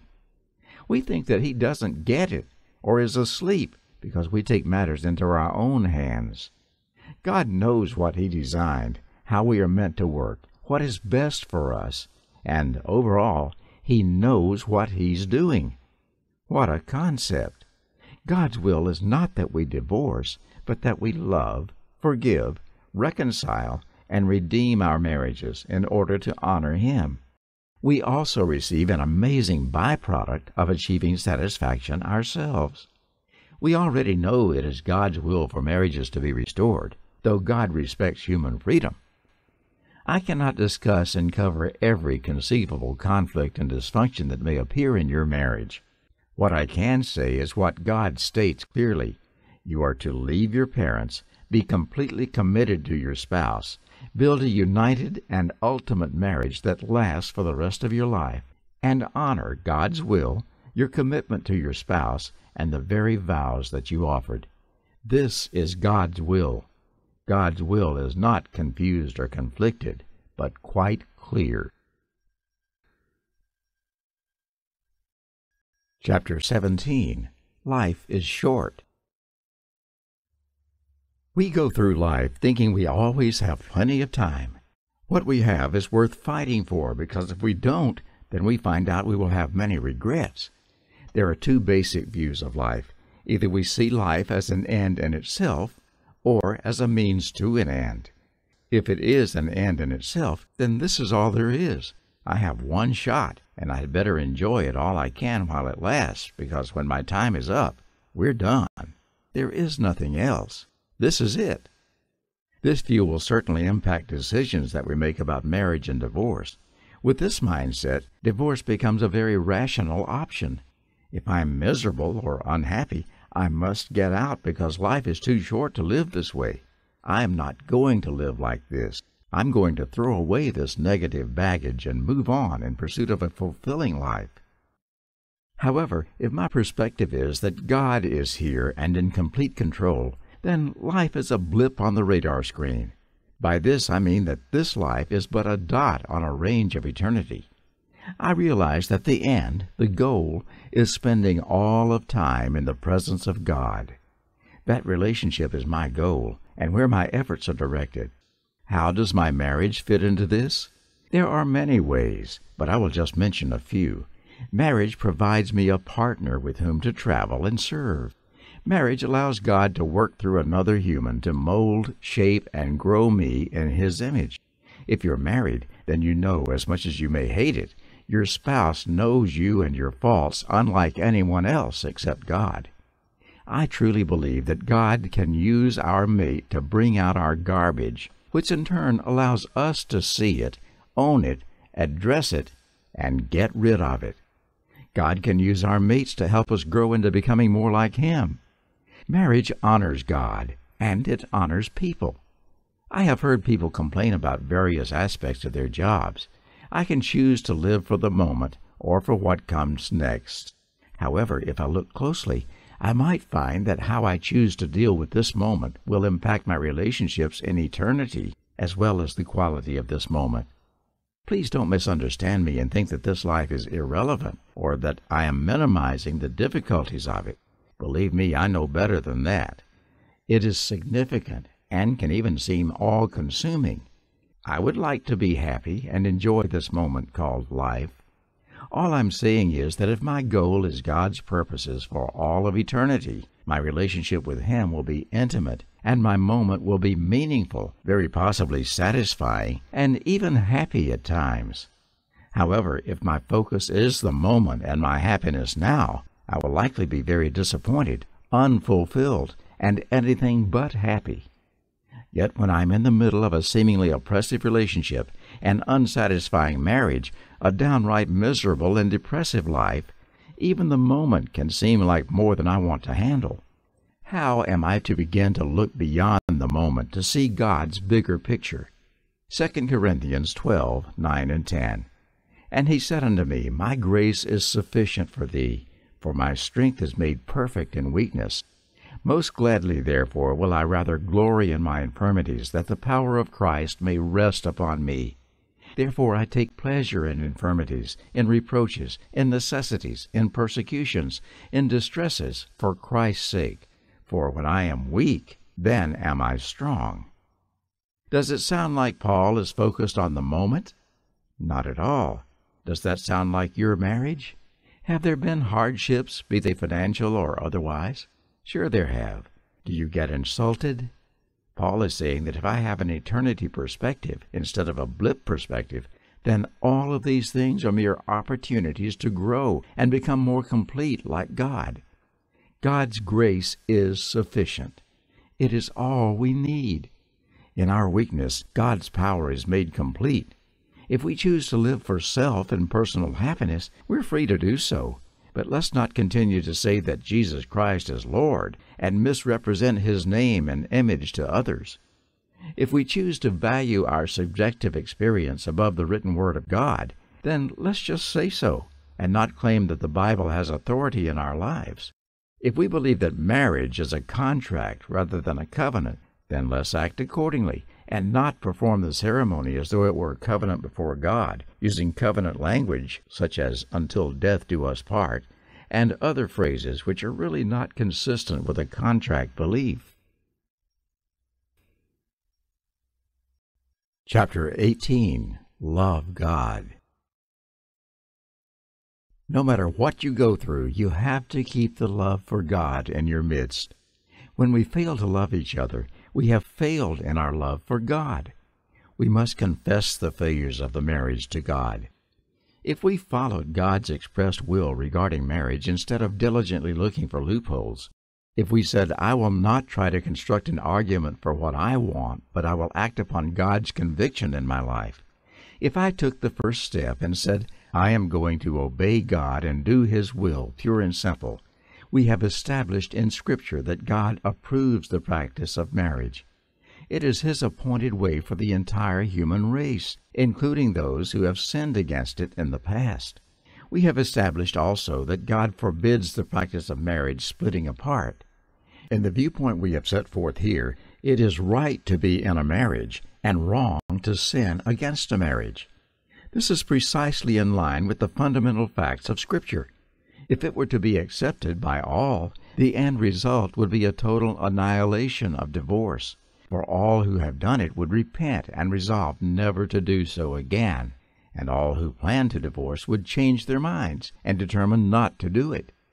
It might not be possible to prevent in some cases because the other party in the marriage may be unwilling.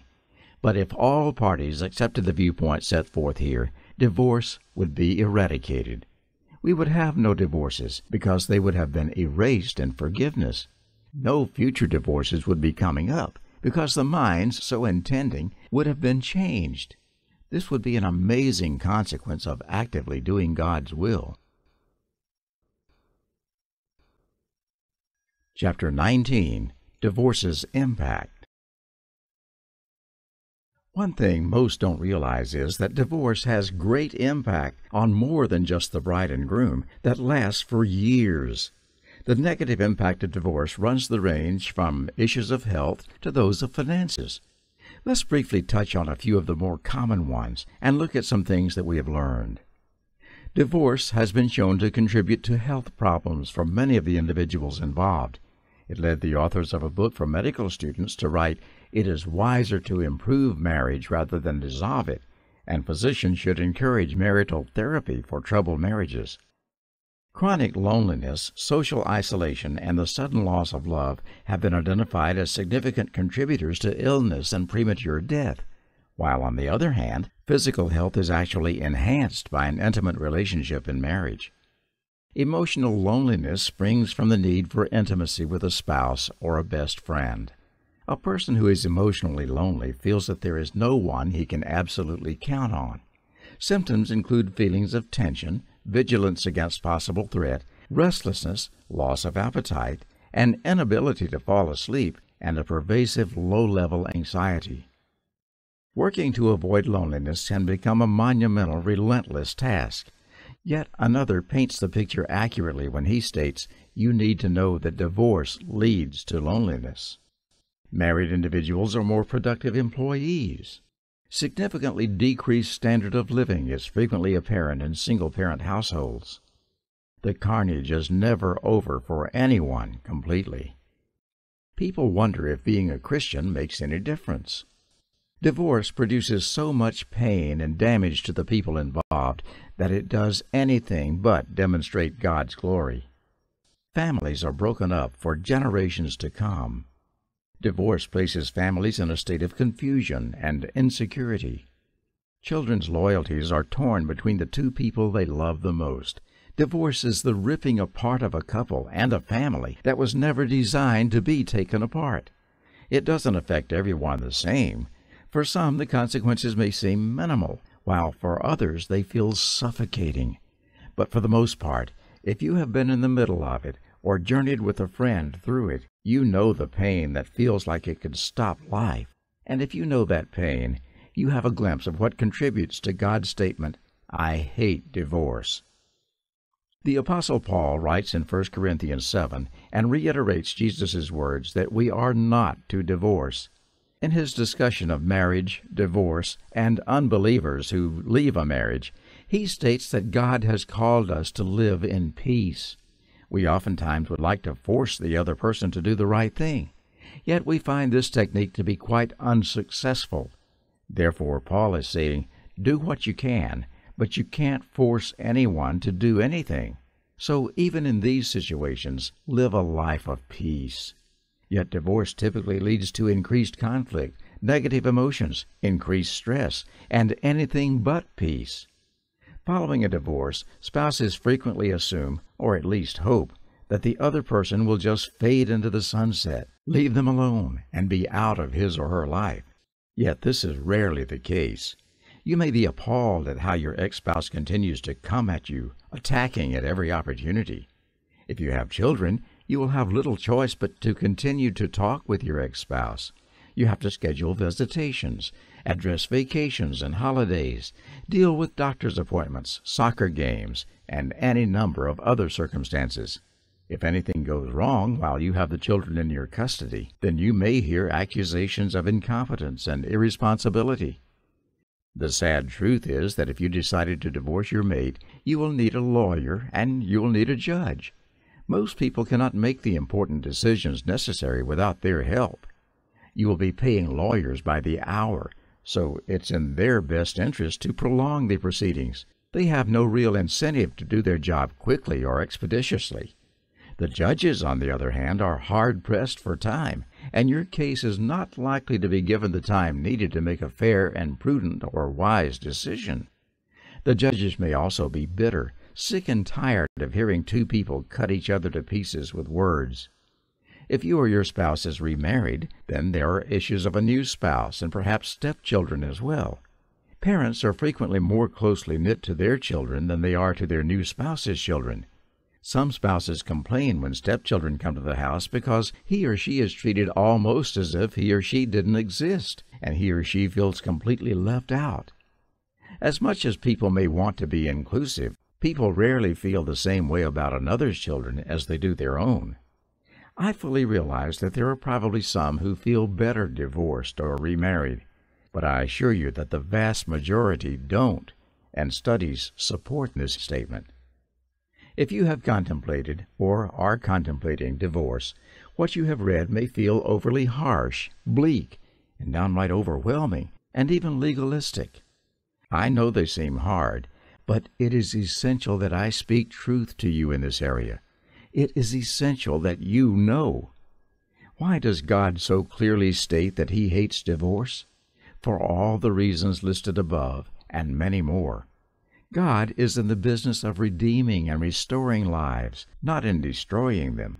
Yet destroying is exactly what divorce does to lives, relationships, churches, and communities. This is why Jesus says, "Let no man separate what God has joined." God understands more than anyone the heartbreaking pain of divorce. And even in the face of blatant unfaithfulness, God still desires restoration. While God divorced Israel, He still desired for her return. He said that if she would return, I will not be angry forever. God understands divorce, and it is because He understands it so well that He says, "I hate it." Stop this unfaithfulness. It is unfaithfulness to your spouse, your children, and to me. Stop it. Praise God that He is full of grace. He knows that we regularly learn needed lessons only after we have destroyed something, and it is often beyond repair. Yet God still loves us and still redeems us. So what does God say to those of us in this situation? Borrowing from the spirit of several passages, I believe God would say something to us like this: if you are still married, then take the necessary steps to begin to redeem that marriage. Be the husband or wife that you have been called to be, especially in and during difficult times. If you are divorced and neither you or your spouse is remarried, be patient, wait, and seek the restoration of your marriage. This is honoring to me. If you are divorced and are remarried, then become the best husband or wife that you can be to your spouse. Love this spouse with the intentionality that you should have the first time around, but failed to do. I hate divorce. Redeem this marriage so that no one experiences another divorce. I have given you my Spirit to lead and fill your every need. I will give you what you need to be the spouse that I have called you to be. Therefore, honor me in this marriage. Things I discuss in later chapters will help you in your pursuit of this. By sharing facts, statistics, and scriptures with you, please know that I do not do so from a high and separated lofty tower. I do so recognizing your pain of possible betrayal, abuse, or any other number of emotions that push us toward divorce. Remember, I have been there. More importantly, God has been there. All of the pain and brokenness are wrapped in and around these truths. When our marriages seem the bleakest, remember that God's Word and eternal truths were given for these very times. In our darkest days, let us acknowledge that He knows what He's talking about, and honor that with our choices. If we do, His blessings in our marriage and relationships just might surprise us. Chapter 20. What to do? Love is a choice. I can love my spouse in spite of my feelings. Think about when Jesus taught us to love our enemies. We certainly don't have good feelings toward our enemies, but we can love them anyway. Sometimes you may see your husband or wife as the enemy. You may wonder what you should do when your spouse says that he or she hates you. Jesus teaches us to love him or her in return. In order to do this, we have to put the other person's interest above our own. I know that this can be difficult, especially when everything that you see in the other person makes you want to jump out of your skin. You may need to spend some time looking for the traits or assets that this person has to offer. I know you may think there aren't any, but at one time there certainly were. And as buried as they may be in him or her, They still probably exist. Take some time to rediscover them. Perhaps your feelings are non-existent because your spouse has wronged you. Most people assume that spending more time together will be the logical result of feeling better about each other. Therefore, they wait for the hostile feelings to be replaced by positive feelings before doing those things that once gave them joy. However, the reverse appears to be true. When couples engage in pleasant activities together, it triggers pleasant feelings, which in turn breed a cooperative spirit. Whether you feel this way right at this moment or not, there has probably been a time in your life when you did. It might have been in relation to a friend, a sibling, or a spouse. You may have felt that loving someone was just too difficult. Their abrasive edges, their mean-spiritedness, their callous insensitivity was just too much. Surely God doesn't expect me to aim my loving behavior gun at them. It's too hard. It seems impossible. Even the disciples struggled with understanding this during their days with Jesus. You may remember that after Jesus corrected the Pharisees' understanding of the durability of marriage in Matthew 19, the disciples responded with Matthew 19:10, His disciples say unto him, If the case of the man be so with his wife, it is not good to marry. They also perceived this as a task that was just too tough. Yet we have to remember that anything God has commanded is not beyond our ability. Would He ask of us what is not possible? Of course not. He knows our weaknesses and our seemingly impossible challenges. But the coolest thing is that God supplies us with the strength to do what He asks. He knows every marital obstacle before we hit it. He is aware of the roller coaster of emotions that we will experience. He desires for our relationship to be full of depth and intimacy, and He recognizes that this doesn't come without our working through the most difficult of times.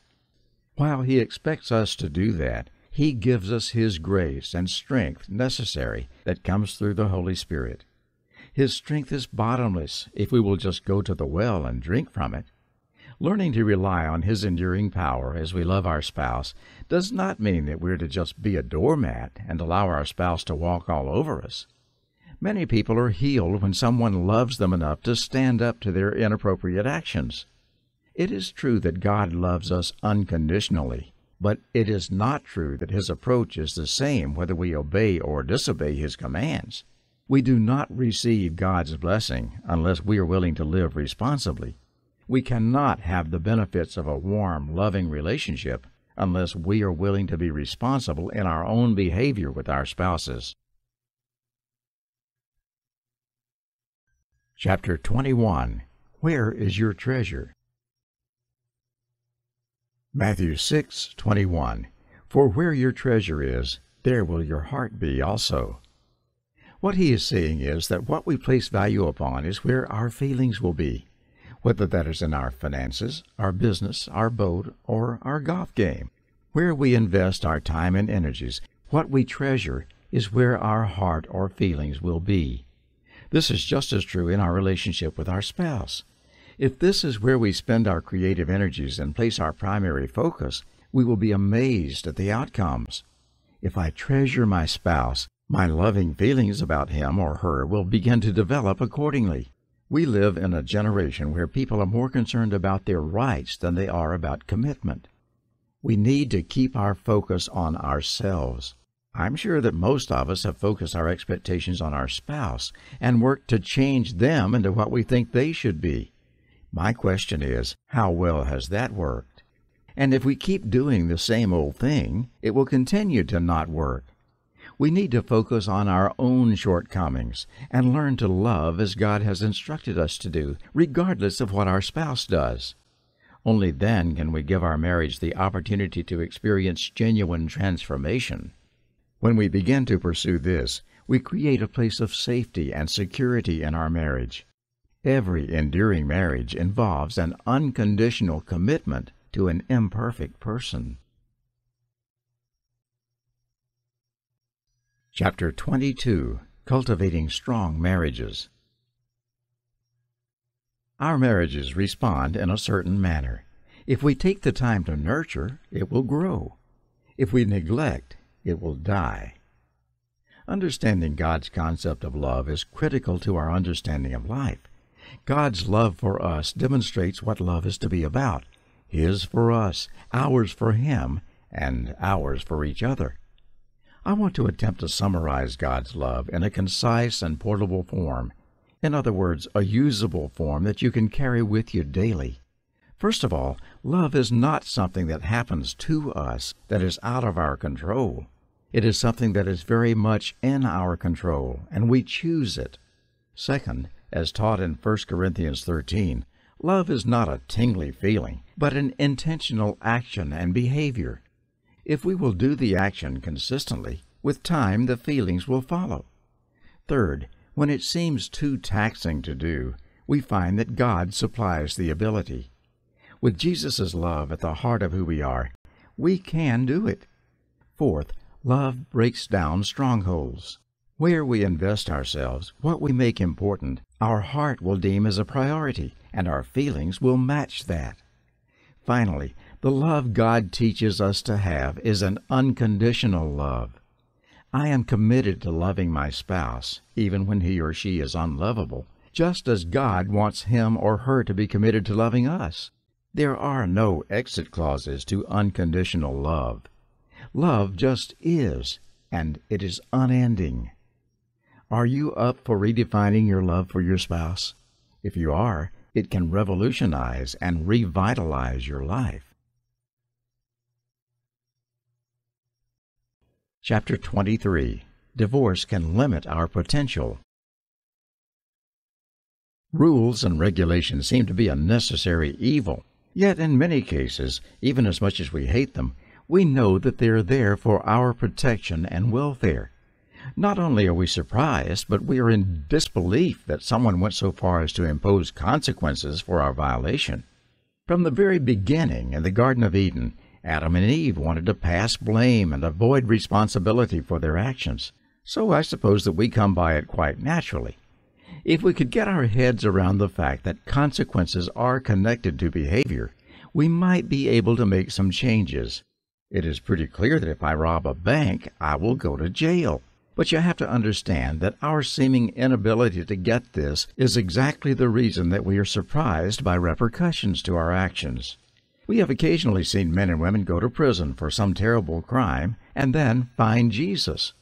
While I am certainly not questioning the sincerity of their repentance, I want to point out that even if they are truly remorseful for their actions and even receive forgiveness from the victim and from God, they still have to serve their time. Being sorry doesn't remove the sentence. I may truly regret the fact that I hurriedly walked too close to the edge of a cliff and fell off. I may desperately wish that I had walked slower and would certainly do it differently given another chance. I have learned my lesson. Yet while that is all well and good, my leg is still broken and will still take weeks to heal. The bottom line is this: disobedience often results in unwanted consequences. So why do I elaborate on all of this?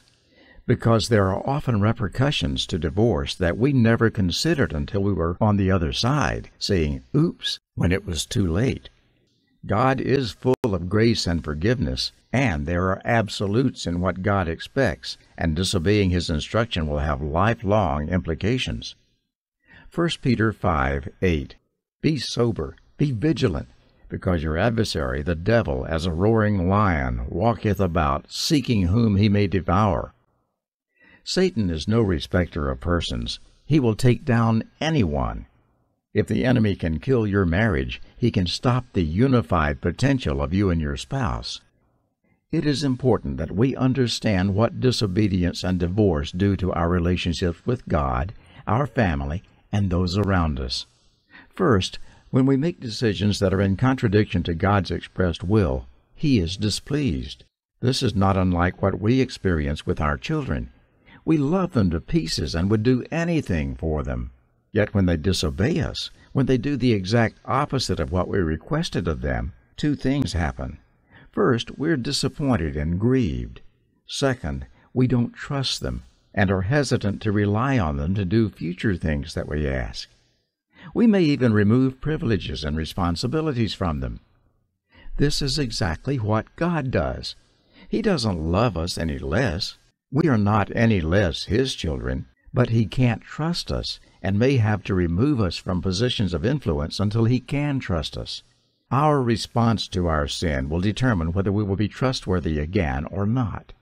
Once we have distanced ourselves from closeness with God, we do the same thing with those whom we love. We made lifelong vows of love and commitment to a person whom we are now divorcing. We have brought children into a home that should have been permanent for them, but is now shattered, uncertain, and fraught with fear of the unknown. How will our children view us? Can they really trust that we love them when we place our desires ahead of their welfare? 1 Timothy 3:4 and 5. One that ruleth well his own house, having his children in subjection with all gravity. For if a man know not how to rule his own house, how shall he take care of the church of God? And believe me, making decisions that will lead to breaking vows with my spouse through a divorce certainly indicates that I have some issues in managing my own family. How then can I lead in God's church? That is a significant question that hopefully leads me to wrestle with my issues and myself. We often think that we can just divorce our spouse and that this decision will be isolated from the rest of our lives. However, this is certainly not the case. This decision to break faith with my spouse is pervasive and will seep into every area of my life. It builds walls and damages my intimacy with God. It creates mistrust with my children. They will wonder if I will really be there and if they can trust what I say. It creates doubt among my friends. They will question if I bring dependability to the table and whether they want me speaking into their lives. It brings overwhelming credibility issues to the forefront in any place where I might be in a position of influence, whether that is church or work. My choice to divorce will impact every relationship in my life. With much work, these relationships can be rebuilt. It is critical to understand that while they will never be the same, they can be healthy once again. We don't always know all of the details and have all of the insight that God does. We don't always see the loss of credibility among friends, the damage to relationships with children, and so on. Also, keep in mind that as I speak of consequences for our purposes, I am speaking primarily about consequences as they relate to positions of leadership, especially within the church, and our ability to have widespread positive impact on people's lives. You may find yourself resisting this idea simply because you don't like it. If that is the case, I understand. I don't like it either. But the longer I observe the lives and ministries of others, the more convinced I am that it is true. As I have been willing to repent, submit in obedience to God, and steadfastly work for authenticity and integrity, God has redeemed my life. Yes, the Lord has plans for us from the very beginning of our lives, plans that we frequently usurp and make shambles of. I have an amazing ability to take God's plans for me and rework them and fit them into the shape of what I want. Inevitably, when I do that, the result is chaos. Do I believe that God may have had plans for me in areas of ministry very different from what I am now doing? I believe that is very possible. Those plans were scrapped because I made choices that were incompatible with God's purpose and plans for my life. Those opportunities, in their original form, are gone. But again, because of God's grace, if I will humbly and truly submit my heart at His feet, He will redeem my life. He has not abandoned the work of His hands. The Lord will indeed fulfill His purpose in me. Chapter 24. My Story and Divorce Transition. It is amazing what people will do in the name of love. I don't know that I can think of a word in our language that is more misused, misunderstood, taken for granted, and yet invoked as much as love. My hope is that by the end of this chapter, we will have a much clearer understanding of what love is actually all about.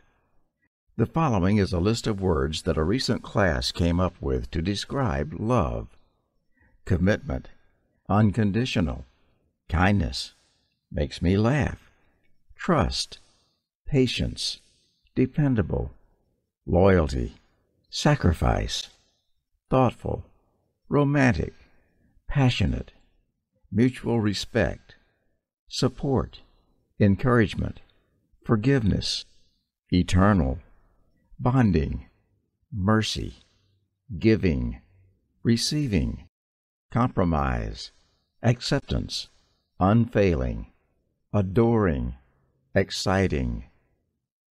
As you can see, these words are all over the board. Depending on a person's background and experiences, different words resonate for different people. But do any of these words singularly capture the concept of love? At one time or another, most of us have fallen in love. We have also probably made the mistake of thinking that this was the same thing as loving someone. As a result, we often use love and falling in love interchangeably, yet they are very different. Actually, I personally feel that this idea of falling in love has created a great deal of confusion and done us a huge disservice. Falling in love implies that something just happened to me. It was completely out of my control, and I was just swept away by it. We think of it when we discuss the virtues of love, and we often include it as a part of many wedding ceremonies. While it frames nicely and looks good hanging on our wall, I wonder if we really know the significance of what these words convey. Just prior to 1 Corinthians 13, Paul discussed the importance of the various parts of the body that we call the church, and the various spiritual gifts that help to complete the functioning of that body. He concludes chapter 12 by encouraging believers to desire the gifts, especially the greatest gift, which is love. He begins chapter 13 by emphasizing that agape love, the highest form of love, is essential. It doesn't matter what other gifts I have, what great works I can perform, or what feats I can accomplish if I don't have love. If I have all of these other things but not love, I am no more valuable to the body than a clanging cymbal. Following this, Paul tells us what love is. 1 Corinthians 13, 4-7. Charity suffereth long and is kind. Charity envieth not. Charity vaunteth not itself, is not puffed up, doth not behave itself unseemly, seeketh not her own, is not easily provoked, thinketh no evil, rejoiceth not in iniquity, but rejoiceth in the truth, beareth all things, believeth all things, hopeth all things, endureth all things. You may have read these words dozens of times, and each time seen areas where you dropped the ball. There may be some thoughts that we typically have about love that we do not find in this description. Many will say very sincerely, I just don't love him, her, anymore. I wish I could, but too much has happened. The thesis of that statement is that love is an emotion, a warm, bubbly, positive feeling one has for a member of the opposite sex. You either have it or you don't. If you don't, there's nothing you can do about it. You simply move away and hope that you find it with someone else someday, somewhere. Some people believe that they need to divorce their spouses because they've fallen out of love. To them, love is a feeling that is either there or it's not there. If it's there, you get married. If it's not there, you divorce. This is one of the silliest ideas I have ever heard. First of all, people don't just fall out of love. If love dwindles, it's because the marriage wasn't a priority. Love is a living thing. If you nurture it, it grows. If you neglect it, it dies. Love is not the tingly feeling. Love is a choice. It is an intentional decision. Love does not knock us down by surprise. It is something over which we have complete control. Now, please don't misunderstand me about feelings. I love ecstasy and butterflies and all of the wild feelings that we typically attach to the idea of love. It is wonderful when those feelings accompany love, and they often do in the early stages. That is not where we usually run into problems. It is later on, when the feelings have dissipated, that we get into trouble. Then we have to deal with the fact that feelings are nice, but they are not love.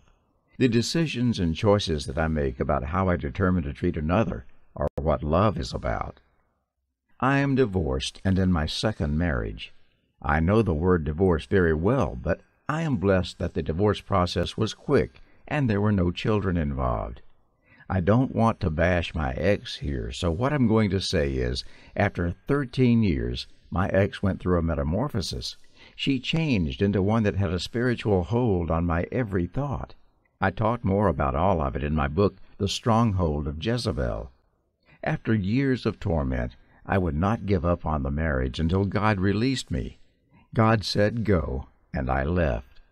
Understand, I've been in the prophetic ministry over 20 years. I know God's voice. When I left, my eyes saw all the damage to the body of Christ from the headship of my ex. I went through many months of tears and emotional shifts. God has truly restored my life, ministry, and my second marriage is great. My wife and I just had our beautiful daughter, Ariana, and I know that it is truly God's blessing and forgiveness for divorce. I know without a shadow of a doubt that God hates divorce, but with grace and mercy, with a bucket of forgiveness, I have been healed and set free. You can be, too. May you find healing after divorce, or whatever situation your life's journey has taken you. Introduction.